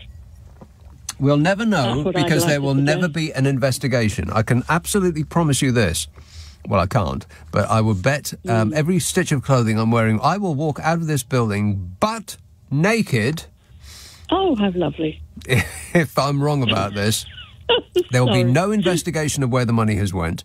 There'll be no investigation of the fraud that has been perpetrated right under the nose of Fishy Sunak when he was Chancellor. There will never be an investigation about the PPE, the hundreds of millions of pounds that have just vanished into thin air. There'll never be an investigation about any of the incredible criminality that has gone on under this administration. Nothing will be done. They have already got away with it. Yes, indeed. Yeah. And the awful thing is, Nick, they're all such awful, trivial people. There's nothing substantial about them. They haven't got decent brains, and they're just spibs and charlatans. And we're having to talk about them all the time. Money and power. Well, power is money, so it's just money. Money is as deep as they go. That's all that concerns them. Which is incredible, really, because they're all blooming millionaires. The ones that aren't millionaires are billionaires. How much money is enough? At what point do you think, well, I've got more than I could possibly spend in 10 lifetimes if I stayed up all day long bashing my card onto the desk at Harrods? How much money is enough? And the answer is always, there is no such number. Yeah, I don't... Well, you can't imagine yourself into it. But I can't be bothered getting annoyed anymore. But that's the thing. That's exactly where they want us to be. That's precisely what Trump did. He just lies and lies and lies until your head's spinning and you can't keep track of it anymore because you're trying to disprove the first lie, by which time he's already told you 20 other lies. And so it just becomes... It's just an assault on the senses, and you can't take it anymore, so you think, oh, to hell with it, I'm not going to pay attention now, which means that they've won. Well, I don't know. I just, you know, the whole idea that the truth doesn't matter anymore is one of the things that's really, I keep wanting to say the word beginning with P, really done my head in. and I'm just so fed up with it all, you know. And he said, I heard him say, this dreadful Sunak person, this thing about that they're going to make it easier for developers to pollute. Yeah. So we can choose between houses or important wetland areas with wading birds, peace and open skies. We can't have both. What a load of absolute rubbish. And the way he's selling that is, because we're free of the EU restrictions, That's which, right. of course, gets all the rabble baying. They'll sacrifice anything in order to say, we're not having foreigners telling us what to do. I mean, it really is just absolutely... Well, the lie is right at the beginning. They're saying that the reason that we couldn't build houses in the same number that they did in France and Spain and Italy and absolutely everywhere else on Earth that is a comparable economy, the reason that we couldn't do that is because of the dreadful European Union who have been holding us back. But it's not the European Union that has been holding back house building. It's NIMBYism. It's Tories saying, well, we don't want any houses round our way. And that will be the end of it. Yeah, but you see, then the RSPB is, I agree with you. As we're not allowed to say that they've been lying. The RSPB has been... Yeah, the Royal Society for somebody in it, really. The Royal Society for the Prevention of Birds. Prevention of birds, yes. Well, it might as well be now, poor things. Yeah. They've been lying about their conservation plans. Yes. And they've been told off for doing this. Now, nobody with... And, these wetlands that are going to be spoilt by pollution, that's just another terrible destruction of beauty going on. And these people are so shallow, Nick. I mean, nobody with substantial brain power believes that truth doesn't matter. We're just... I don't know, but I think that there's just enough. They just haven't got the intelligence to think any deeper. Just scheming. It's just money. Is all it is. It's the reason occupied by them. Yeah, the reason that that they don't need to think any deeper than that is because that is their only goal. It seems to me that's the only thing that they're remotely interested in, which is why people like you and me do not matter, because we haven't got any. Yeah, but you see the point I'm trying to make, that what sort of people have that as their goal in their lives? And the awful thing is that we've got to talk about the most trivial, silly salespeople on Earth. Surely there are some human beings with real brains around we could be talking about, but because they've occupied the country like an invading force, we have to talk about them. Yes. We wouldn't give them the time of day if we met them in a pub or something. No. And neither would they us, because, as I say, we don't have any money, so they aren't remotely interested in us. Yeah, but what kind of a system are we running here, where it's like being in Parliament? You can lie and lie and lie and lie, but you're not allowed to tell anyone that person is lying. That's the crime. No. If you say that they're lying, they can lie as much as they like, and absolutely nothing will happen to them. That's fine. But you can't say that they're lying. I was brought up, Mum and Dad, my father had many faults, but as I've mentioned before, he was a scientist of the natural sciences. And he said to me once, I never forgot it, he said, I don't know how he put it, my purpose is, I'm searching for the truth. It's the truth that matters. And they also both used to say to us, you don't tell lies. Yeah. And well, you'll never get anywhere with that kind of attitude. Never get anywhere with that kind of attitude, Rose. What is truth? Well, you can't handle the truth. It's not. You see, life is simply not interesting if you're not looking for the truth of what it's about. What you see in nature, for instance, or whatever it might be. Well, what we got now is just looking to scheme and plan and make money. It's just the latest outrage.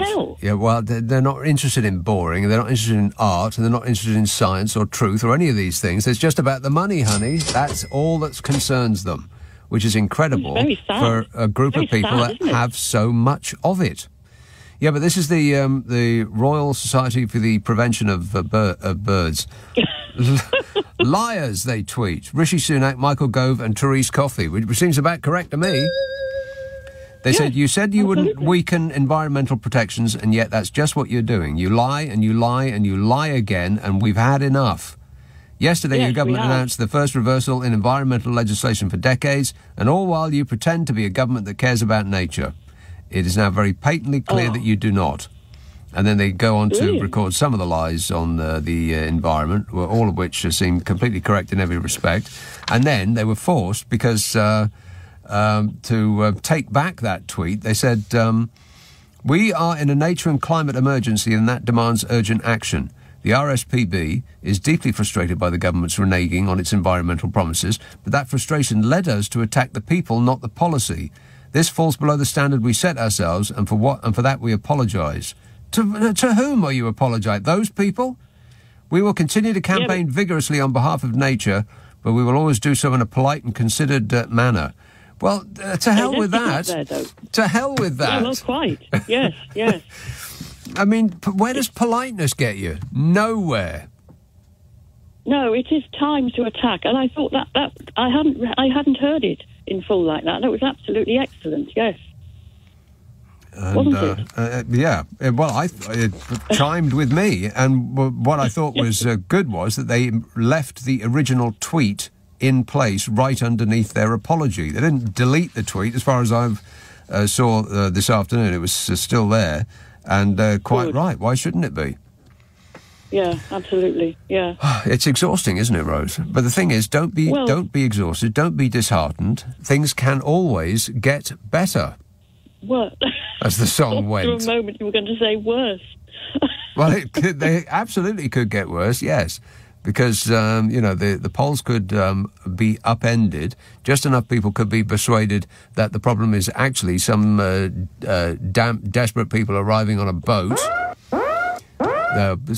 Dinghy spotting will be back just the moment that they come back from their holidays, and they'll reinvigorate that whole we're being invaded shtick. And the ULEZ thing, which means that the next war on woke is breathable air. Apparently, that's lefty. If you to want to breathe good air is left wing, lefty activism. I think they'll probably call it. So that's what we got, Rose. It's going to get a lot worse from now until the next general election. It'll be the worst election cycle in history. We will be matching the Americans for the amount of untruths and misinformation that is coming our way. Be on high alert, because this time around they'll have all of that artificial intelligence stuff, and things that will not be real will look real. So question everything. Maybe somebody will shoot them. Oh, now, with a camera and catch them? No, don't say that. With a camera and catch them at their worst. Yeah, that's probably what you meant. Thanks a lot, Rose. 0345 6060 973. Catch them while they're trying to eat something. Nobody looks good caught while you're trying to eat something. 0345 6060 973. Text 84850. Email nick@lbc.co.uk. If you're on Twitter, it's @LBC. Come on, people. We've got an hour left. In 13 years, name one thing that's better. On your radio, on Global Player, and Play LBC. Leading Britain's conversation. This is LBC.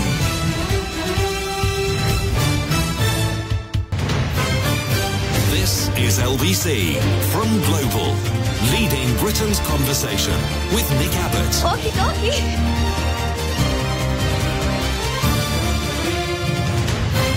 Right, so what are we doing? Given we are doing a radio show, but it does remind me that I do a podcast with Carol McGiffin. Yeah.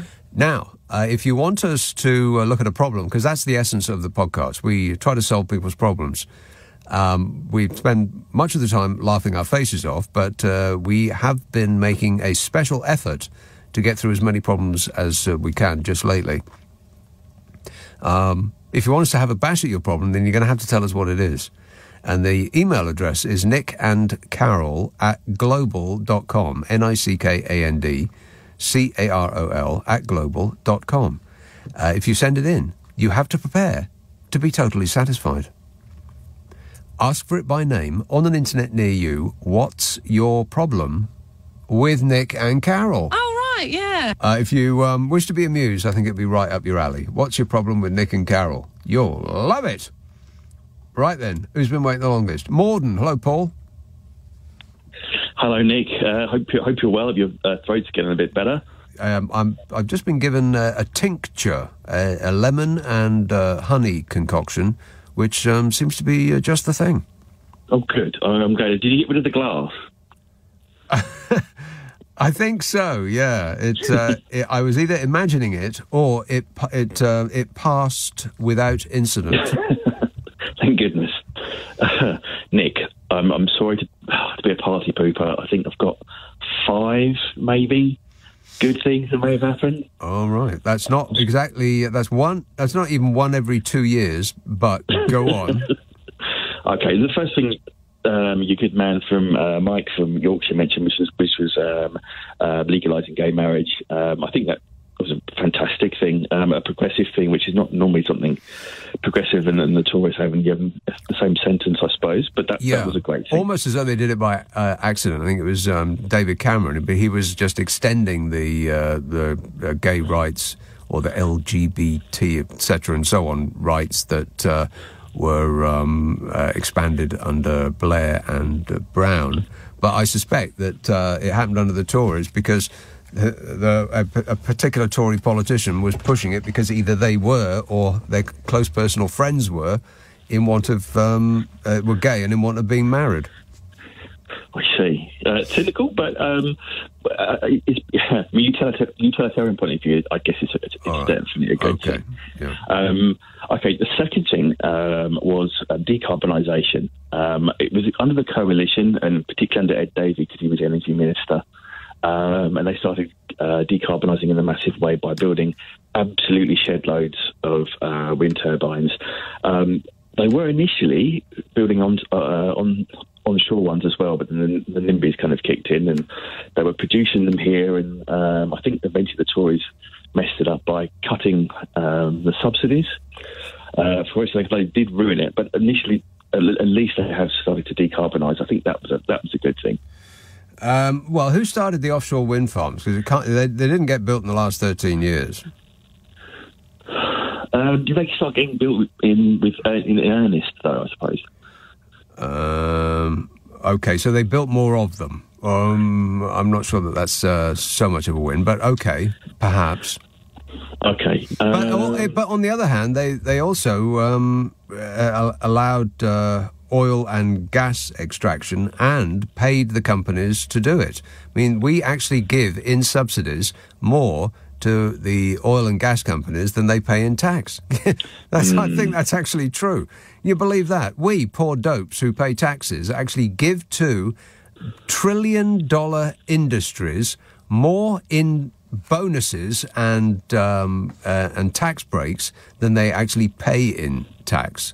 So I think that maybe this decarbonisation thing of which you speak might be a little bit too far. What else you got? Okay, and the third one, I think Boris showed leadership in the Ukraine war. Admittedly, up. Leadership? What? But the man who never refused a ruble, are you kidding?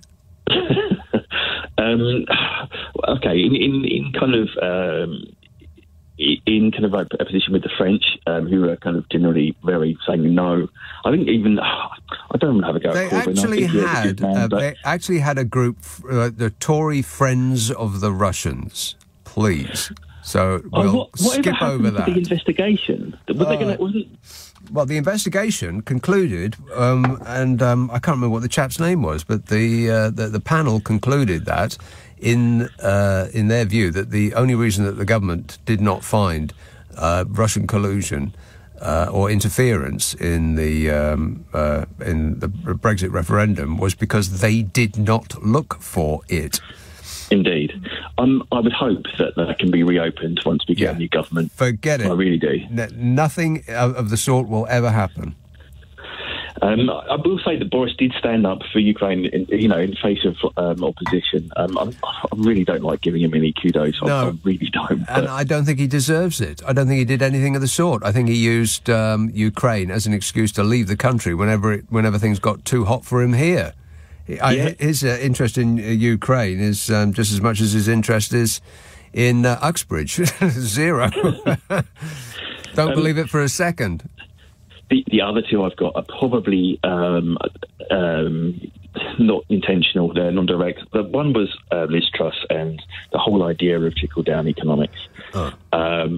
That has changed. I know it's the discourse. I think now that it's now generally understood by most people that the idea of trickle-down economics just isn't going to hold water. Paul, you think those people have gone away? They haven't gone anywhere. No. They still think that they're right. They still think that the money will come their way if they can only enact those policies again. They're itching to try it for the long term. They think that the only reason it didn't work is because they didn't do enough of it.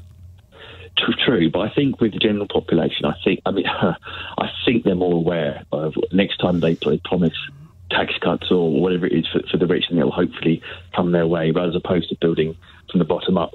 I don't think it's going to hold water anymore. I think people are onto it. And my fifth point, by extension, is that they basically lost the reputation for economic competence, and generally, as you say, Really? Because I'm not sure that people, the general public, actually pay attention to any of that. And I don't think that they could sense what trickle-down economics is, or could spot it when it's happening right in front of them.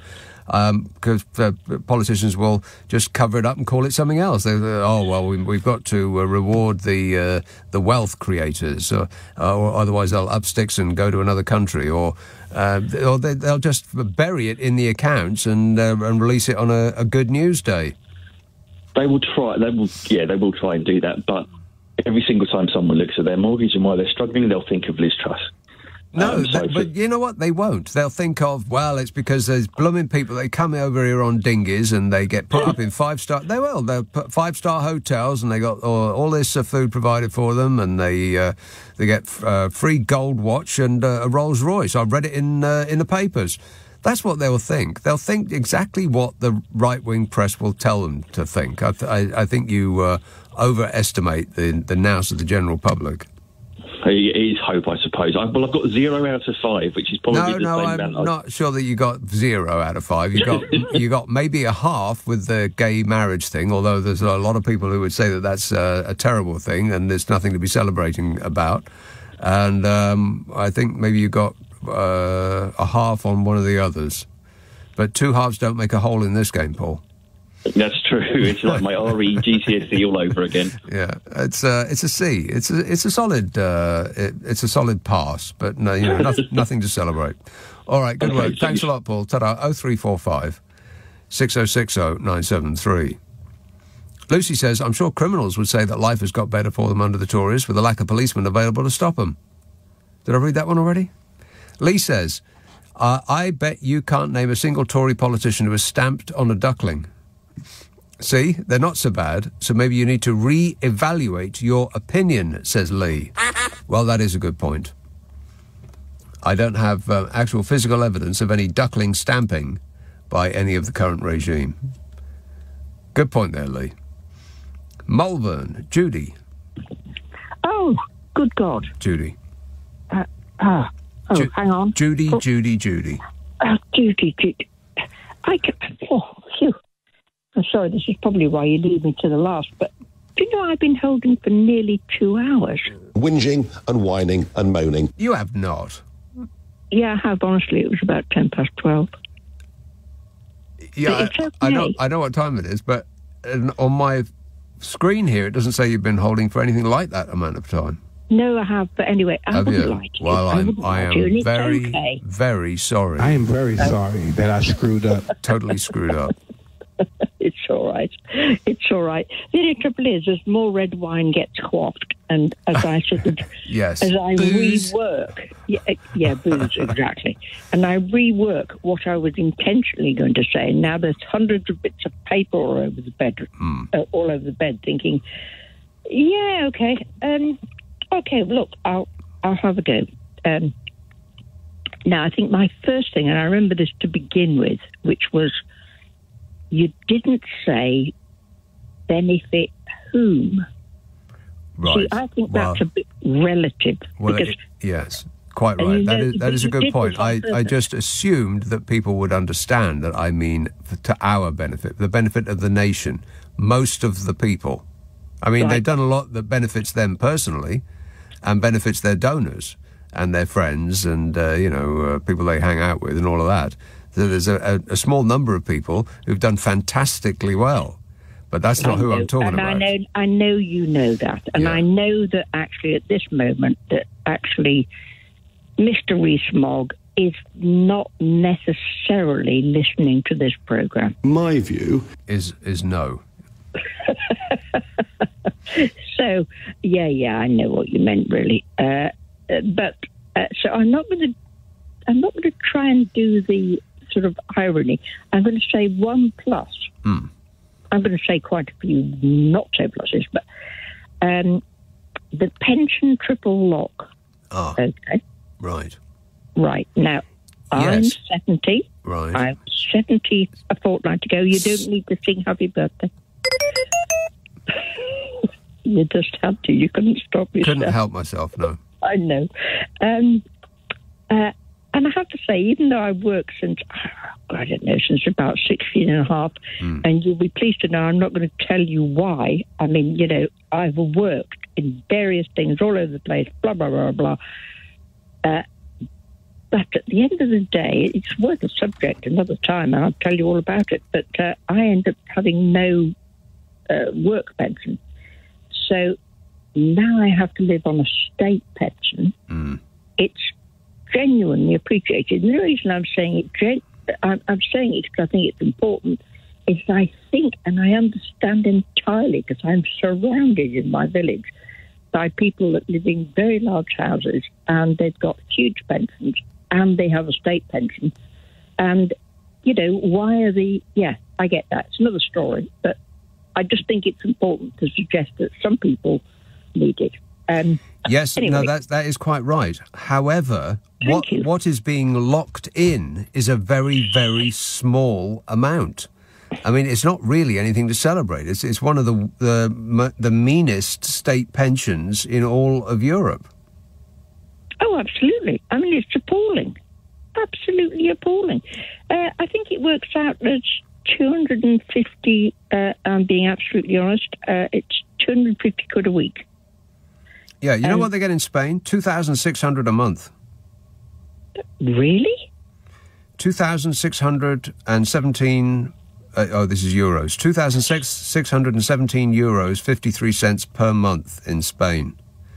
You see, this is what I'm talking about. We get so used to earning, to like scrabbling by on such a tiny amount that we're grateful for anything that we get overly grateful, pitifully, actually. Well, I've proved your point by saying I'm grateful for the triple lock. Right.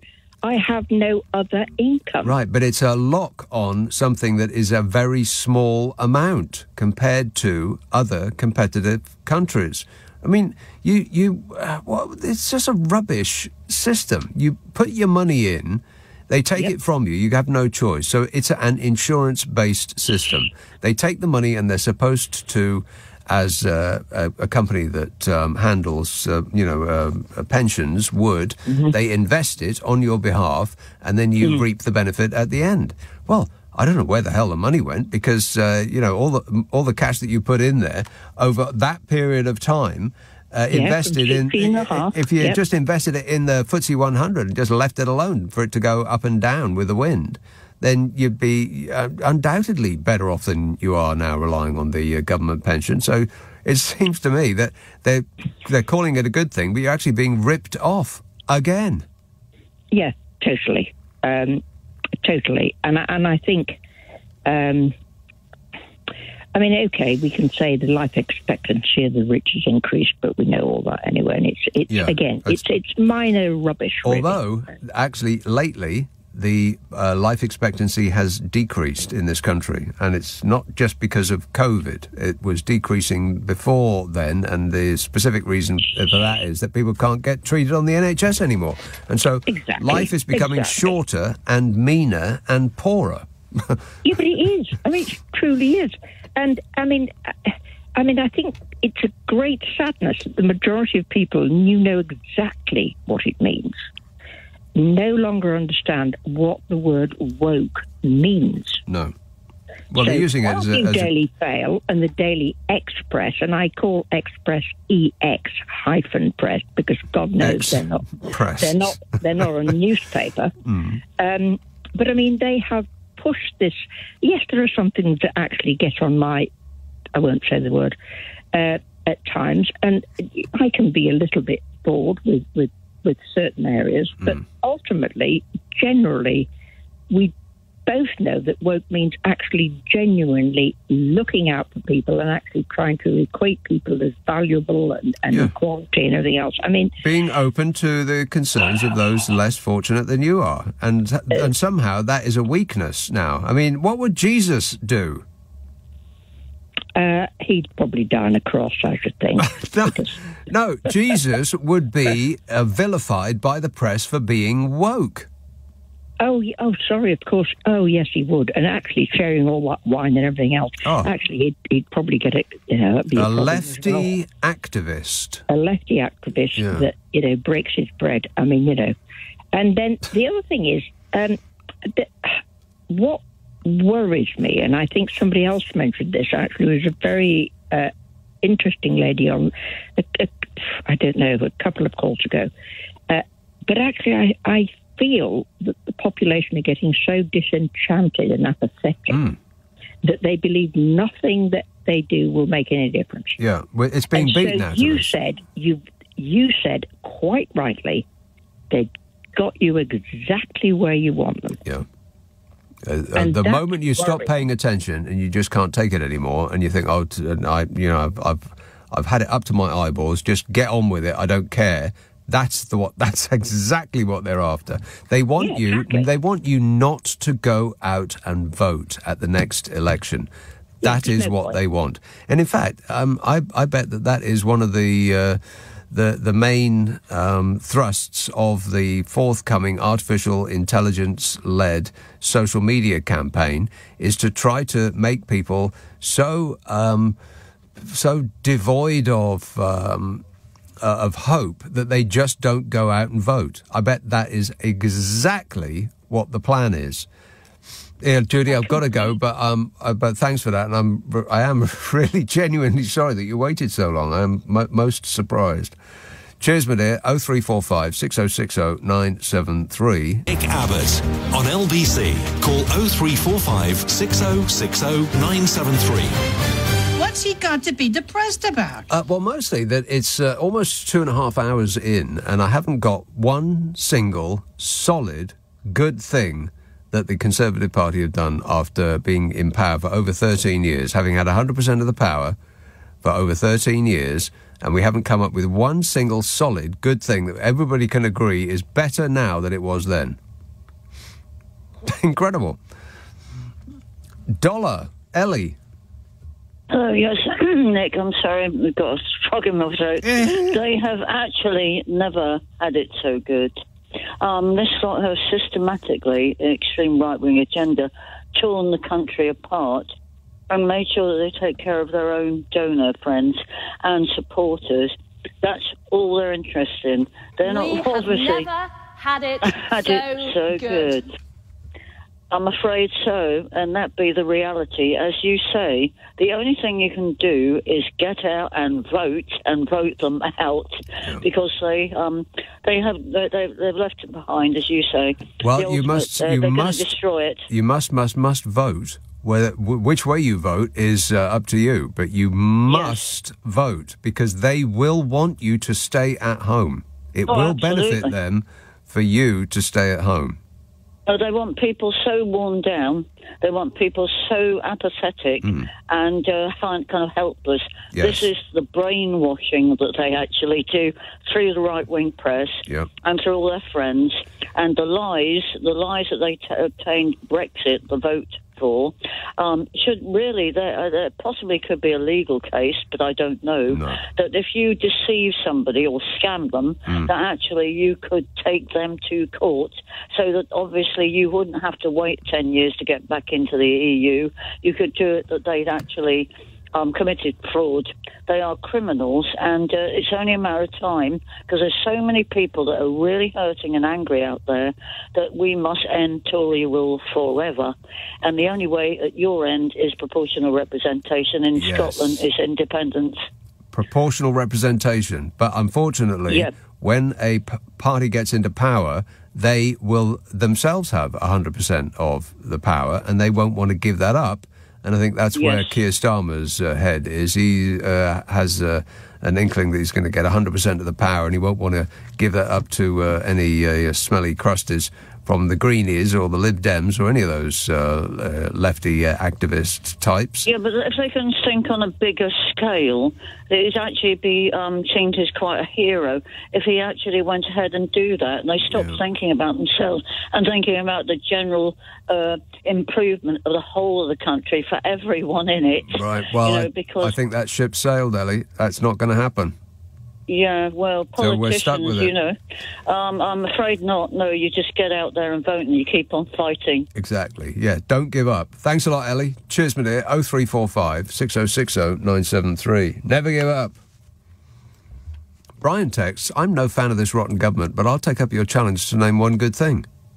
They changed the driving licence so that you no longer have to get another category of licence to pull a caravan, which meant that I could get a folding camper.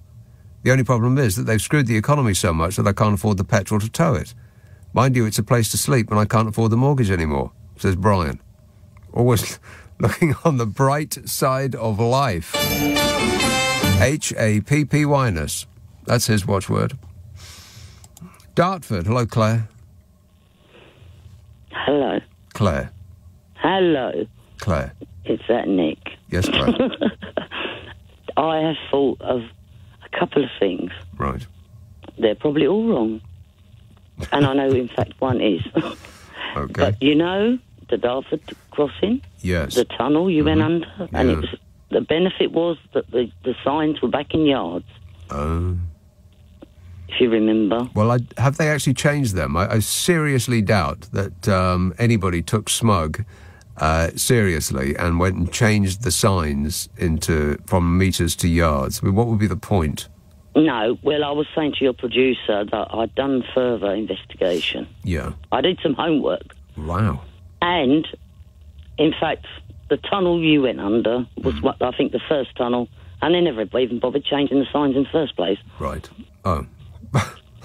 And the other thing... From yards to metres, you mean? Or yeah, they've kept it in yards. They never bother changing it. No. Because who's going to see it underground? Exactly. Who's paying attention? So why bother? Too busy trying not to crash into the walls. But I found a positive thing. Yes. That a Tory peer received $330,000 on his private estate to fix the potholes in his road from the Levelling Up Fund. Yeah, that's right. That Henry Nicholas Viscount blah blah. So that was a good thing. That was a decent thing, wasn't it? For Sussex. A Viscount got a six-figure sum from us poor dopes who pay taxes. Yeah. Yeah, which was really nice. So that's it. Oh, and the Crown apparently is back on the pint glass, isn't it? Wasn't that a bonus? We could have the Crown. I think that's the only thing I can think of. Yeah, it wasn't a bonus at all, because we could have had anything we wanted on the pint glass, as you'll know. If you've anything. If you've been and asked for one of those pints of lager that comes with its own glass, as many of them do these days, then you can have anything you want on there. You can have crown, you can have tiara, you can have a paper hat. Doesn't matter. Two other bonuses. Yeah. Didn't we have a nice state funeral, and didn't we have a nice coronation? Well, I guess so, yeah. that doesn't have anything to do with them. If it had done, then we would have buried the wrong person. For it. Yeah. We paid for it. We did, yeah. We pay and we pay and we pay. Here, Claire, I've got to go, but thanks for that. 0345 6060 973. You can text 84850, email nick@lbc.co.uk. If you're on Twitter, it's @LBC. Half an hour to go. Can we come up with one single, solitary, concrete example of a thing that is better now than it was before the Tories took power almost 14 years ago? Leading Britain's conversation. Nick Abbot. Alexa, send a comment to LBC. Yes, hello. I've been waiting for you. Hello. Yes, I've been waiting for a caller in Nottingham. Cheryl. Yes, hello. Can you hear me all right? Yes, Cheryl. I've got 4 things, good things that the Tories have done. Lay it on us, baby. From 13 years of Tory misrule. Carry on. Number 1, a few weeks ago, Nigel Farage left his garage to say that Brexit has not worked. Do you remember that? He left his garage to say that Brexit does not work. Brexit's going great. He said it. Yes, it was on the news. Yeah. Number 2, Madam Theresa May said that hostile environment were the wrong words to use. And that was in today's Daily Mirror. I thought that she was the architect of the hostile environment. She was, but she has admitted it was the wrong words to use. Right. If you read the Daily Mirror today, it was in there. Number 3 and 4 together. Yeah. Bojo has gone, and so has that mad woman, Nadine Dorries. A mad might be stretching it a bit, but Boris and Nadine appear to have gone from our lives to a certain extent. Yeah. Wait a minute. So that is a positive, yes. I love it when you do that, when you bring that voice on. Because it just... The other thing is about Ukraine. I rather think that Boris Johnson did it to pump up his own ego. Boris Johnson, to me, does not appear to be a person who does anything that will not immediately benefit Boris Johnson.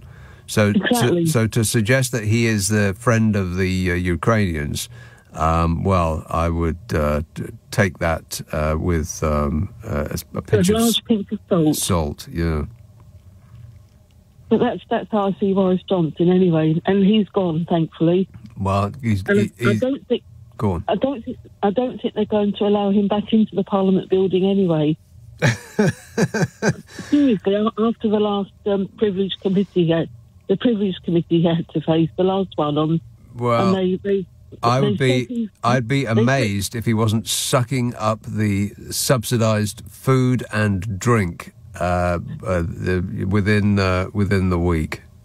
If he could, I don't think they'd allow him in Parliament or in the MP's canteen and restaurant to do that. I don't think he's going to be allowed in. I bet he will be allowed in, Cheryl. I bet there's absolutely no way in which that he won't be allowed to do anything he bloomin' well likes from now until the end of time. Yeah. Oh dear. I know. But no, the one good thing is I'm still alive because I was almost killed by Tory disability cuts on 2 occasions. Well, that is a benefit then. Yeah. I guess. Yes. I'm still alive, and I found out how I can challenge them in court, and I won 5 appeals against them because they kept on telling lies about my health. Huh. I have cerebral palsy, which can be very painful, and they kept on telling me to go to work, but I've challenged it 5 times over a period of 5 years. But as a result, I tried to commit suicide in 2011. They hadn't even been in power for a year then. Right. Well, they keep aiming at you, Cheryl, but they keep missing. So I guess that is a benefit. They got a bad aim. All right. Thanks for that, Cheryl, and I wish you all the best. Cheers, my dear. 0345 6060 973. Lydia texts, at least Grant Shapps has been kept off the streets. Well, that's a good point. That is a good point. That's a benefit for all of us. Can you imagine the trouble that Grant Shapps would have got into if he hadn't had a hobby running various government departments? Which one is he in at the moment? I mean, this afternoon he was at the Ministry of Defence. Which one is he in now? Is he still there? Still there. Wow, made a whole day. Well done, Grant. Very good. 0345 6060 973. Liverpool. Hello, Vincent. Hello, Nick. How are you, mate? All right, thanks. To be honest, I can't hang myself just listening to that one talking, to be honest. Hey, do you know what? How on earth you put the pension age up to 70 for fellas? To be honest, I've got a long way to go. But how on earth did they do that? Well, the thing is that people are living longer, so I can understand that, like most of the money of most of the countries in the first world is going to you're keep... not far away, but how did he do that, though? 70 years of age, to be honest. When you finish your pension, you just want to enjoy yourselves, don't you? At 70 years of age, you couldn't do nothing, could you, realistically, Nick? Well, it depends. It depends how you've kept yourself. No, to be honest, Nick, you're not far away yourself. No, but to be honest, you couldn't, could you?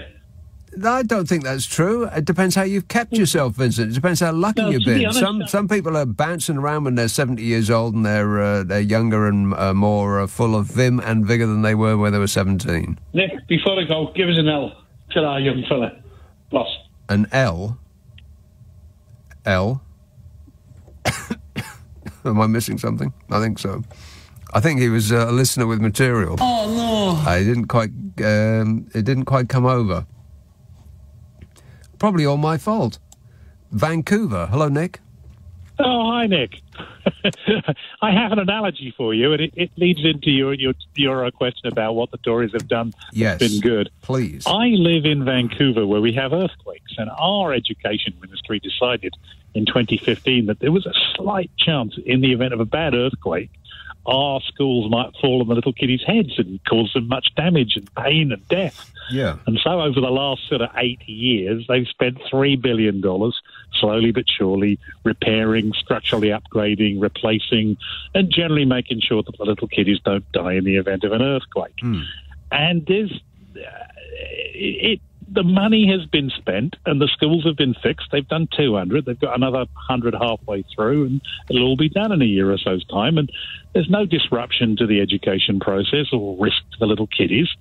And I can't help look at this concrete thing and think, you're going to spend exactly the same amount of money that you would have spent if you'd started 10 years ago and got the job done, but at vast disruption because the Tories are so utterly inept and devoid of administrative talent, let alone anything else. I don't know. You see, I don't buy this inept part. I just don't think that a party can be that inept 13 years running, because they keep making the same mistakes. If they are indeed mistakes, then they keep making the same ones over and over again. I don't think these are stupid people. I think it's worse than that. Well, I would agree with you, but here's where I think the benefit is. I blame all of this on Thatcherism myself. Yeah. I think this all goes back to the days when Margaret Thatcher basically said, you know what, the whole concept of the state and government and all of that is rubbish. We should model this country on Adam Smith's sort of mythical 17th century Scottish village, and you guys are all on your own. Yes. And that's, you know, and what we really need is is money, die quietly. Right, and what we really what we really need is no regulations for corporations, because they should self-regulate corporations, and by that method, people will be happier and live longer. And of course, we blooming well won't, because corporations don't have a soul. They don't have any emotions. They're like sharks. They just keep moving forward and eat everything in their way. Yes. But this is the good thing. I think maybe, just maybe, the voters of the UK at this point now realise that it was all a vast con and that all of this Thatcherist neoliberalism is rubbish and doesn't work. That's what I'm hoping. Well, I tell you what, I think the thing that might actually bring it home to people is the water and the sewage thing. Because because people aren't that great around sewage. Sewage is not human beings' favourite surroundings. Even if you're far right-wing, it's a bit hard to imagine that the furthest right-wing person would be okay having sewage all over the beach that they want to spend their holidays on, or the river that they are fishing in or want to swim in, or, or sewage like running down the streets. We're not really good with that, regardless of what your political affiliations. So I think that may be the thing that does for them, that actually really brings it home, this whole privatisation scam, for that is certainly what it is. We are the only country in the world stupid enough to have sold off all of our water to private corporations.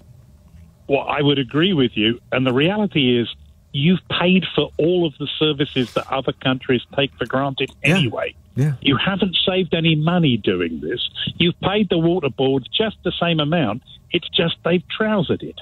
Yes, exactly. But it's way worse than that. In any other country, it goes to improving it. Fixing things and making sure that poop doesn't run into the river. Yeah. And in England, it goes to some shareholder. In Ontario, of all places. I mean, our teachers thank you for your largesse. Yes. We wouldn't do that here to ourselves, but No. if you want to swim in poop and we take the profits, we'll take it. Yeah. Thank you very much. All right. Thank you very much, Nick. Cheers for that. 0345 6060 973. But it's worse than that. I mean, the amount of money that we spend on water is a similar amount that other citizens in other countries also spend, but it's just that the money that they finance that they give to their water companies is spent on improving the infrastructure, because that's just a normal thing to do. But in this country, not only does that not happen, has that not happened, it's way worse than that. Because here's the scam, and I think that the water thing is so clear, ironically. Dirty water is such a clear issue that it really resonates with people. And it doesn't matter what your political affiliations are, no one likes it. Nobody. I mean, you can't make a woke issue out of sewage in your river or on your beach, can you? You're not a lefty activist if you don't like being up to your knees in sewage. So it's impossible for the right wing to actually make this into a woke issue. It won't work. The thing is that water is a monopoly.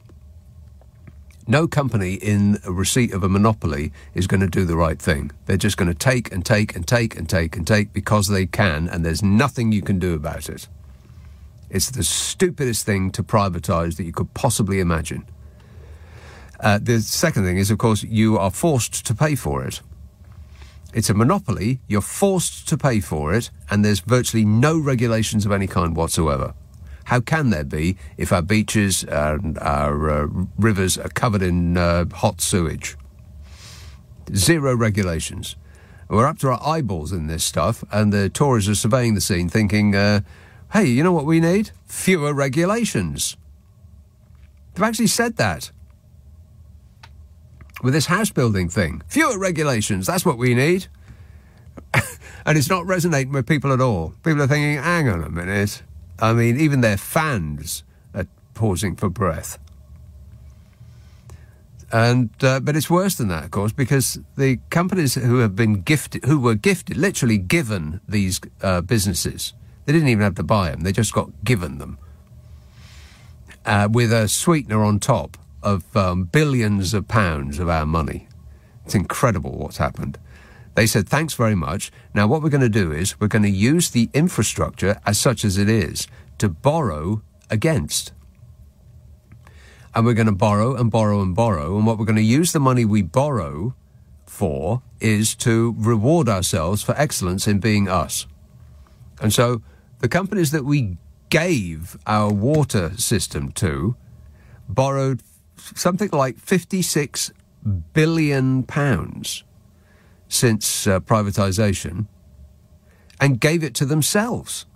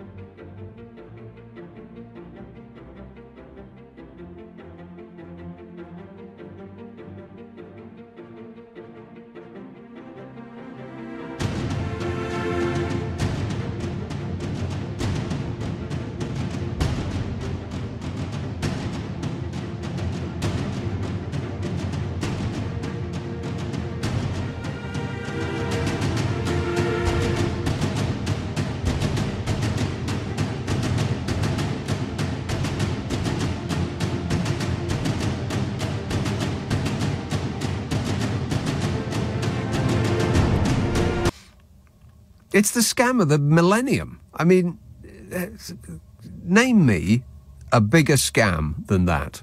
£56 billion. Oh, dear. So, it's almost... I'll come back from the break and we'll have 10 minutes of a 3-hour show, and we still haven't had one solid, definite improvement that the Conservatives have made in the last 13 years. And I've been asking for almost 3 hours now, and I haven't had one. Not one solid one. This is LBC with Nick Abbott. Call 0345 6060 973. Text 84850. Alexa, send a comment to LBC. We're running late. Right, well, it's getting tense now. At the beginning of this show this evening, I asked for one single solitary thing that is better now than it was at the start of this rule of the Conservative Party. So, practically 14 years now. Name one single solitary thing that has got better in all that time, because they've spent £1.5 trillion.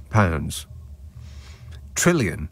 Which, as I said before, if you imagine a football field and cover it with... I know we don't have £100 notes, but imagine if we did. If you covered it with £100 notes, you would cover an entire football field 10 foot deep in £100 notes. That's a trillion. That's 1.5 trillion. They spent that. What do we get? Can you think? I can't.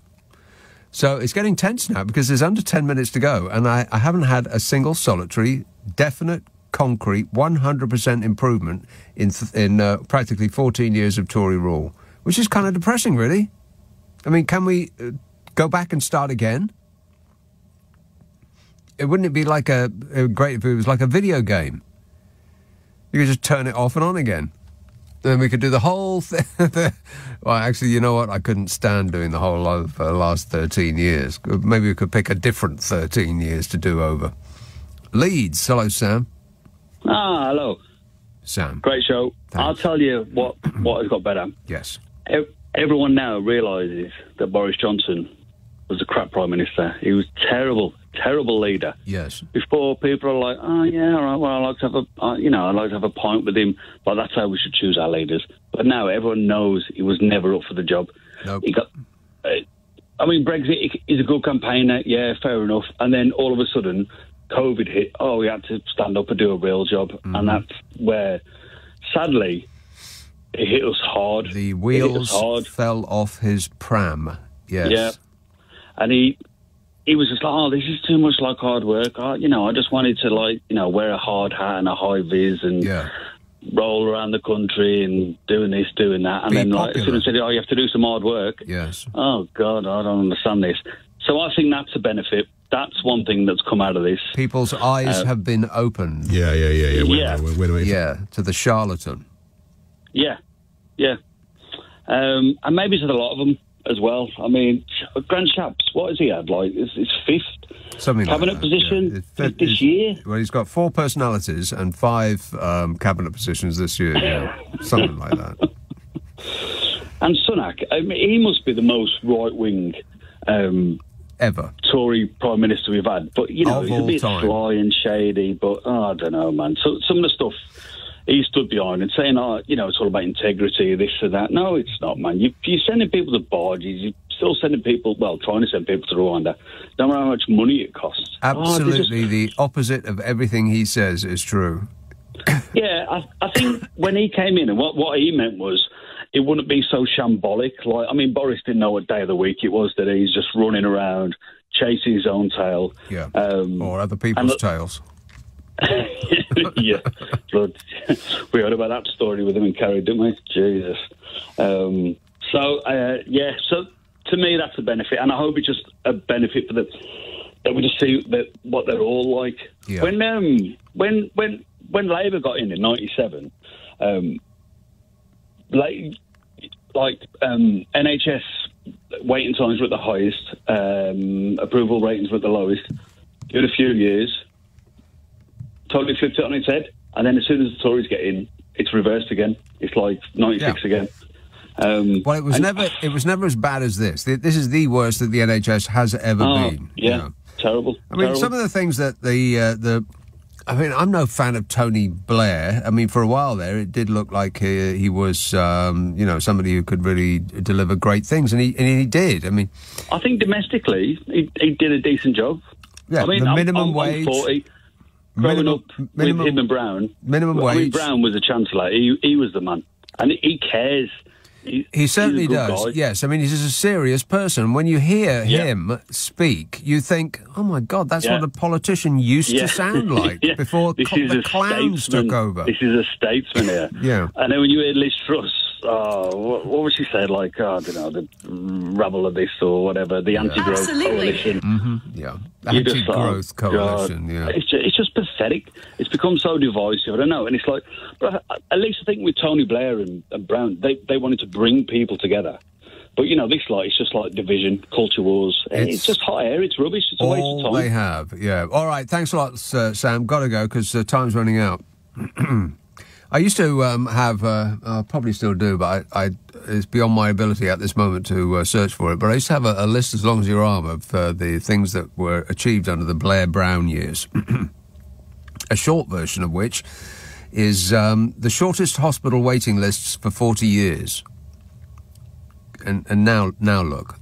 The Tories took over the world's #1 rated health system. Now our health system is so bad, you cannot afford to get ill. You just can't, unless you have private medical insurance. If you're well off, no problem, the doctor will see you straight away.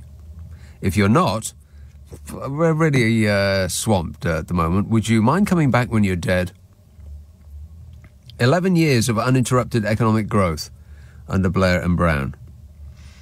Smaller class sizes than ever. Huge investment in schools. The minimum wage, Sure Start, and on and on and on it goes. I've been asking for 3 hours now, and I still haven't had one solid example of a thing that is better now than when the Tories took over 14-odd years ago. I'm still looking. Cornwall. Hello, Malcolm. Hello, Nick. How are you, my friend? Good, thanks. Tell me something good. Your wait is over. Go on. It's a good, bad benefit of the Tory government, and it's culminating under Sunak. And it is that following Brown, Miliband, and the main reason for it, Jeremy Corbyn, that a Labour leader could shoot someone on Oxford Street and not lose a single vote. Well, you say that now. I wouldn't get too comfortable if I were you, Malcolm, because I think the polls are going to narrow significantly. No, Nick, and my follow-up point is this. It's a prediction. I think there will be a general election in May, if not before, because I think the Tory party are close.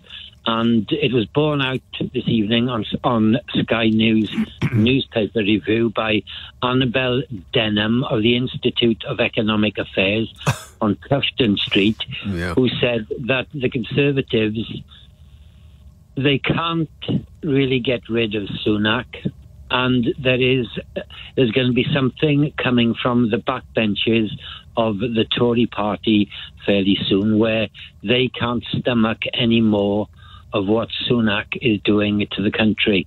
And my prediction is, as I say, a general election in May. I wouldn't be surprised if not certainly before. And Keir Starmer, well, the analogy I made of shooting someone on Oxford Street, it's all about Keir Starmer is dropping policy promises, and it is having no effect, or I hope it won't have any effect on Labour Party supporters. I am one, a big Labour Party supporter, a Remainer, and we just have to get through this and get Labour in, because as everybody knows, a Labour government is going to repair and build schools. It's going to repair and build if they get the time. I seriously don't think that they will. I mean, I guess we'll find out when we get there, but they're not going to be able to do any of that in the first term, so they're going to have to set up a second term. Whether they will get that or not, well, I kind of doubt it. Malcolm, sorry about that, but I got to go. That's it. Not one single thing. I'm going to count that as a failure on my part. Failure on my part. Failure on my part. Failure on my part. Failure on my part. Failure on my part. Failure on my part. Failure on my part. Failure on my part. Failure on my part. Failure on my part. Failure on my part. Failure on my part. Failure on my part. Failure on my part.